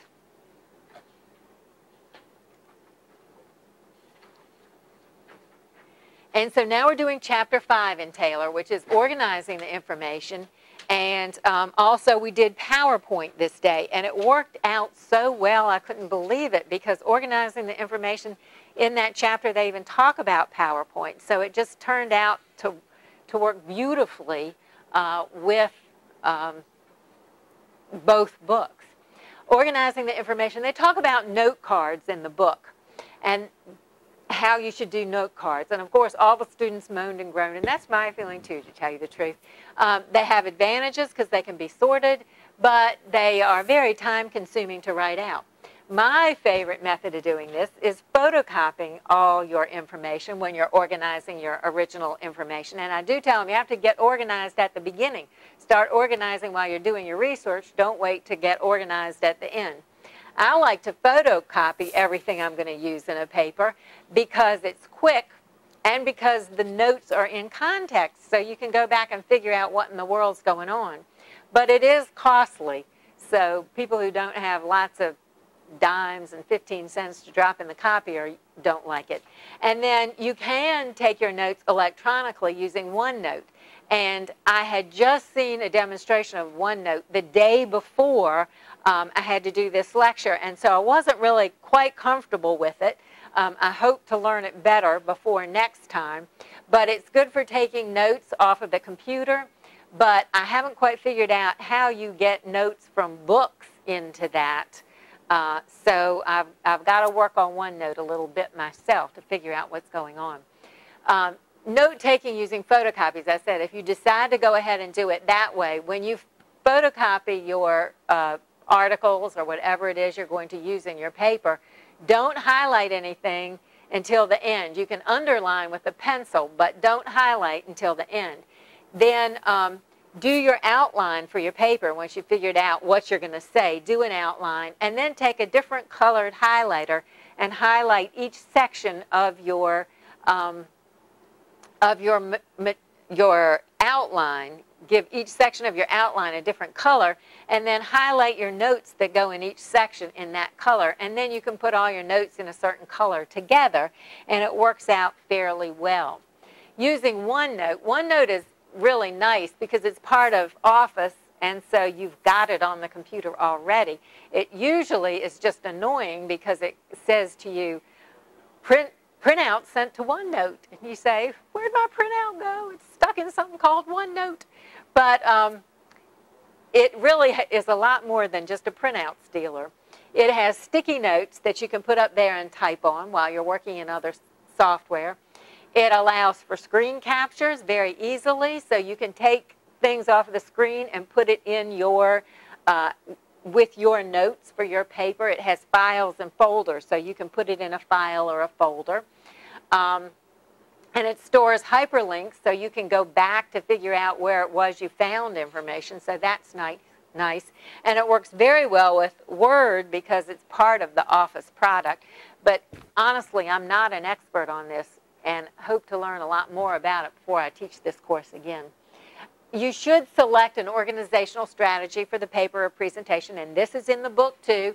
You can organize by category. It gives you, as an example, if you were presenting information about computers, you'd organize by, you might want to talk about the CPU, you might want to talk about then the monitors, the scanners, etc. You can organize hierarchically. In other words, if you were doing a presentation about road work that needed doing, you could talk about the interstates and then other large roads and then neighborhood roads. Organized chronologically by time, or if you just had things, if you're talking about different types of polar bears, you could, or different types of bears, you could organize alphabetically. Black bears, brown bears, polar bears. There's really no other way to organize some information. Use correct language and style, and this is it whether you're writing a paper or doing a PowerPoint demonstration. No slang unless it's to make a point. Use appropriate format and proofread, proofread, proofread. Use clear, honest graphics. Excel has lots of different types of charts. You can make use of charts in Excel, and you can import those charts into PowerPoint or Word. Oh, and then we get, speaking of PowerPoint, then we get to this part of our demonstration, which is a PowerPoint demonstration. This is what you should not do using PowerPoint. And all those things that we just talked about, you should do using PowerPoint. Plus, there are a lot of other things you should do using PowerPoint. So I'm going to tell you what you should do, and I'm going to show you what you shouldn't do. So when creating PowerPoint slides, follow all of the above guidelines that we just talked about. I think it's faster if I do this. But keep these additional rules in mind. Provide contrast between foreground and background colors. Use legible fonts. This is Blackadder. This, by the way, on my computer in the library actually is a font. Then I got it here and it wasn't. So this was a good example for me. Not only do you need to use legible fonts, you also have to make sure that they are available on the computer that you're going to show your Blackboard presentation. This is an example of some fonts that are not so good. Again, this one is actually one of my favorites. It's called Celtic Wide or something like that, but it's not on this computer, and it is hard to read. So this is an example of what not to do. Follow the 6x6 rule. No more than 6 lines per slide, no more than 6 words per line. And I have heard the 4x4 rule, and I have heard the 7x7 rule. So I don't really know what the rule is. Must be these are just guidelines, not really rules. Use phrases, not sentences. When you put this much stuff up on a PowerPoint slide, nobody bothers to read it. So put up the important words and just say what it is that you have to say, rather than trying to write it all down. The font size should indicate the importance of the statement. So I've got this backwards. This should be large and this should be small. So you want to make your font size match your points. You should use a simple background, which this is not. Here we go, that Irish music we were warned about. You should keep animations simple. Avoid distracting transitions like this. And avoid distracting sounds. Aren't you glad that's gone? Yes. And then be consistent. Use the same theme throughout the presentation, not a different theme on every page like this. Use the same transitions, not different transitions like this. And keep the audience focused on the content, not the design of the slides. Use only 1 or 2 graphics per slide. When you get slide full of graphics, it just gets confusing, and you can't really tell what it is you're supposed to be looking at. Oh, and that's the end. Thank you, thank you. Okay. Blogs, YouTube, and wikis. A blog is an online journal, and I'm sure you guys know more about it than I do. It stands for weblog. YouTube is a website with a lot of videos posted by anybody. And wikis are websites that allow visitors to add, remove, edit, and change content. And Google Images is a place you can go to get lots of images or pictures. And you can, of course, first you have to make sure you've got the large picture, and then you can right-click and do Save Picture As. So this is where we stopped, and we did some things with YouTube and Wikispaces. And so what I want to do in the few minutes we have remaining is to look at my Thomas Nelson Wikispace. One of the final projects they're allowed to do is to improve a Wikipedia article. And the point is to let them know how Wikispaces work. And so that's why we're going to go to Wikispaces and do this. So let's do that. We'll close out of all this stuff. And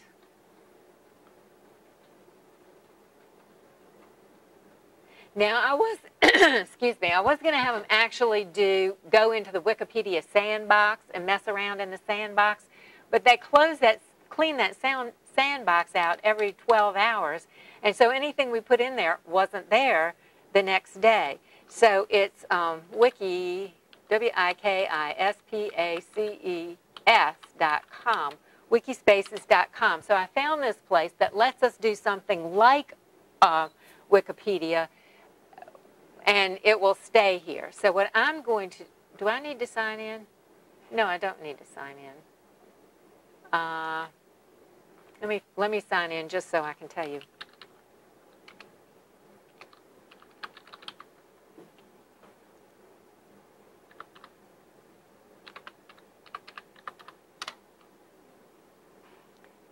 Okay, what you need to go to is this address, http://thomasnelson.wikispaces.com.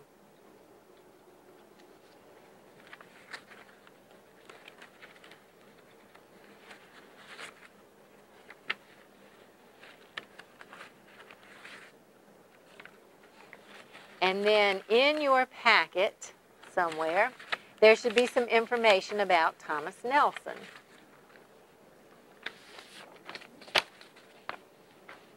And what I'd like for you to do is just, and of course I do explain how a Wikipedia page is made, how anyone can contribute to the page, edit the page, change it in any way, and I don't think the students really understand why their teachers don't want them to use Wikipedia until they actually do this exercise, and then it dawns on them. So we begin here at Wikispaces, but I do, right after this, take them to Wikipedia. So let's go to Edit This Page, and then I'll just have you go ahead and edit the page.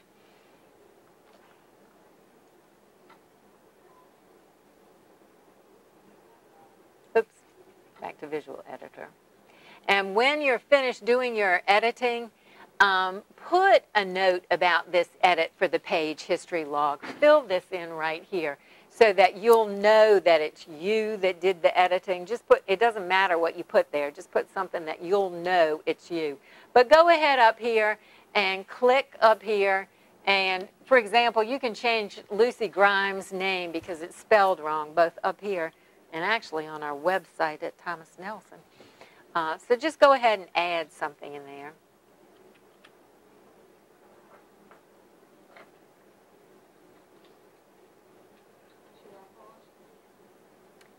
You could, yeah. Is what I just typed. Thomas Nelson served as governor for less than a year. Yeah, you do need to be back. Okay. Of course, I spelled governor wrong. But then if you go to history, you can see the edits that you just did. So it's a tab up there. See, it says home page, discussion, history. And you can see the edit that you just did. This is me right here. I'm signed on as me. And then these are the ones that you did right here. Responded to me already? Yes. They responded to you as well? Responded? Well, it says comment. Oh, no, isn't that what you put in as your edit? It just says, well, That's what I put in. You put in this one? I put in through all the. Okay, you put in that one, and you put in this one. Okay. You don't get a history tab? Oh, okay, you need to save first. Oh, and then you'll overwrite us. No, this is yours. Oh, okay, that's mine. Okay. All right, now you should have a history tab. Yes. So you can see how your things are there and how they were changed. So that actually is what they do. And then they complain like, oh, you overwrote mine. Well, you overwrote. Well, what good is this if anybody can go in there? And so then I go to Wikipedia.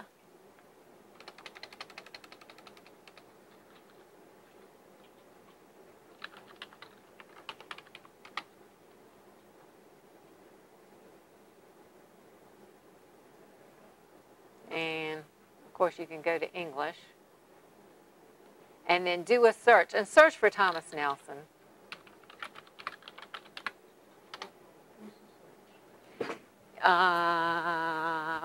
Way down here. I don't know why they put it there because it's hard to find. And then you get a list of different Thomas Nelsons. So pick our Thomas Nelson.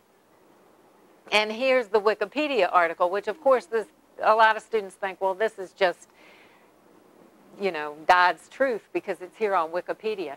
But I say to them, look, you can still go to edit this page and you can still make changes. And I tell them, don't make any changes, but you can go there and make changes. It's possible to do, and anybody can do it.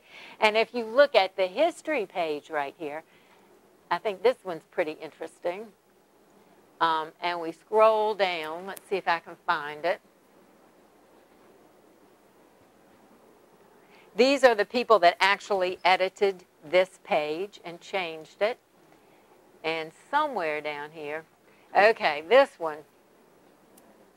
This person back on September 27th, 2007, wrote, Thomas Nelson Jr. was born on September 26, 2007. He started his career in baseball 2 days after he was born. Please do not read this information and put it. So obviously somebody was just being funny or trying to make a point, but at least for a while, until the person right above him reverted it back, it was completely bogus there. So that's the exercise that we do with Wikipedia. So that one, I think, really finally shows them what's going on there. And then let's see if I can take us. We've got 4 more minutes. And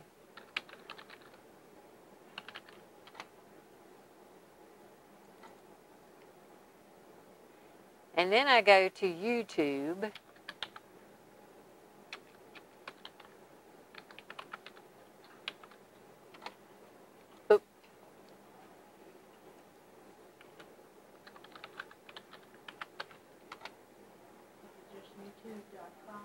Yes, it's youtube.com, but you don't have to do this. I'm just going to play this one for you. And then I go to Medieval Help Desk because I think this is tied into information literacy. And this is where we'll end tonight. I'll just play this YouTube for you, and class will be dismissed unless you have any questions.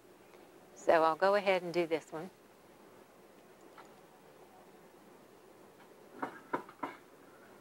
Where's my large? Okay. Ja, nou ja, ja. Ja. Ja, wait a minute. No, no, no,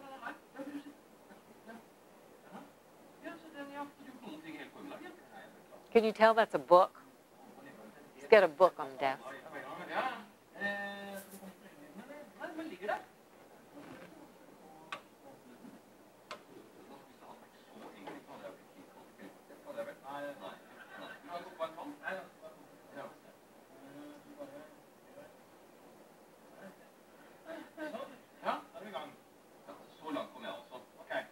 Men så stoppet det opp, og så var jeg redd for at noe av teksten skulle forsvinne, så jeg turte ikke å gå videre.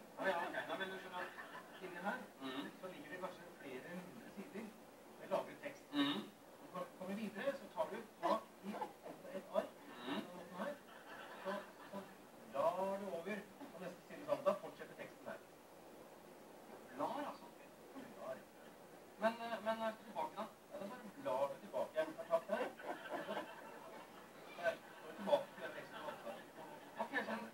Der, og så fortsetter den der, ja. Ok, men når jeg skal avslutte den, hva gjør jeg da? Ja, da slår du sammen termene. Ja, skal vi måtte der. Sånn. Da lukket der, ligger alt lagret inni der. Altså, jeg risikerer ikke å miste noe av teksten her nå. Alt ligger lagret inni her. Ja, i tilfelle så blir det veldig grann. Ja, ok, for det er noe med det, når du har holdt på med skriftruller, så tar det litt grann tid å konvertere og bla i en bøk. Ja, men det er det før det går. Du må gå gjennom en gang til. Jeg åpner sånn, og så har du katter det. Jeg blar frem tilbake. Okay, we're getting out right now. Okay, so we can go in the foyer out here. If you guys need to go longer, we've done it before, so we can go out there. They like it out there anyway. Okay, so well, we'll be done really in just 2 minutes. But we'll hang out here. Okay, sorry. Det er ikke likegyldig det her. Åpne den siden der. Sånn. Der. Der nå. Ja vel. Har du ikke manualen, eller? Manualen skal følge med som manualen som brukerverden din. Åja, i den ja. Ja, det er det samme problemet.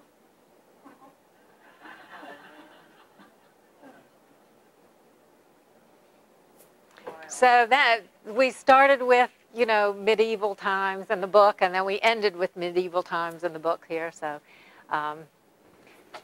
that was what we did with the YouTube. So do you have any questions or any comments or? Question: if we were going to go for this and we were teaching this in class, so we bring our class to the library like for a presentation or, you know, and then I was just wondering if there's any overlap, like maybe with the English classes or maybe orientation, if any, or some of this is covered in any of the classes that are being offered? There is very little covered in the English class. The English class only covers those Viva databases. They come in one time, we do the Viva database thing with them, and they, you know, take that and use it to find papers, you know, research for their papers. Orientation is so strange. It's up to the teacher how long he or she gives us. Some of them will give us a whole hour, and then we can do the Library of Congress system and things like that, and our catalog. But some of them only give us 10 minutes. So the students are just rushed in and rushed back out again. So it's very spotty right now how it goes. But the library staff would be glad to work with you. And that's why we would really like for you to email Sharon Cotman and tell her what parts of this you would like for us to help with, because we might set up something formal so that you would know that on a certain section of this that you aren't comfortable with, that the library staff would do that. So just let her know what part to do. So How does the English department react to this class? Do they know what's going on? they know what's going on. Sharon had a talk with them, and they seem to be perfectly okay with it. They Including to ISD people teaching this sort of stuff. well, there was some. I mean, the Sharon and Norm were a little worried that it wouldn't go over too well, and they thought, well, I don't know what. Oop, I got back to. Right, but my feeling was, yeah, that they would appreciate having students that are so prepared show up in English class. Really, this should be taught before they go to 111. Yes, we're all done. I'm sorry. Yes, you can turn this off now.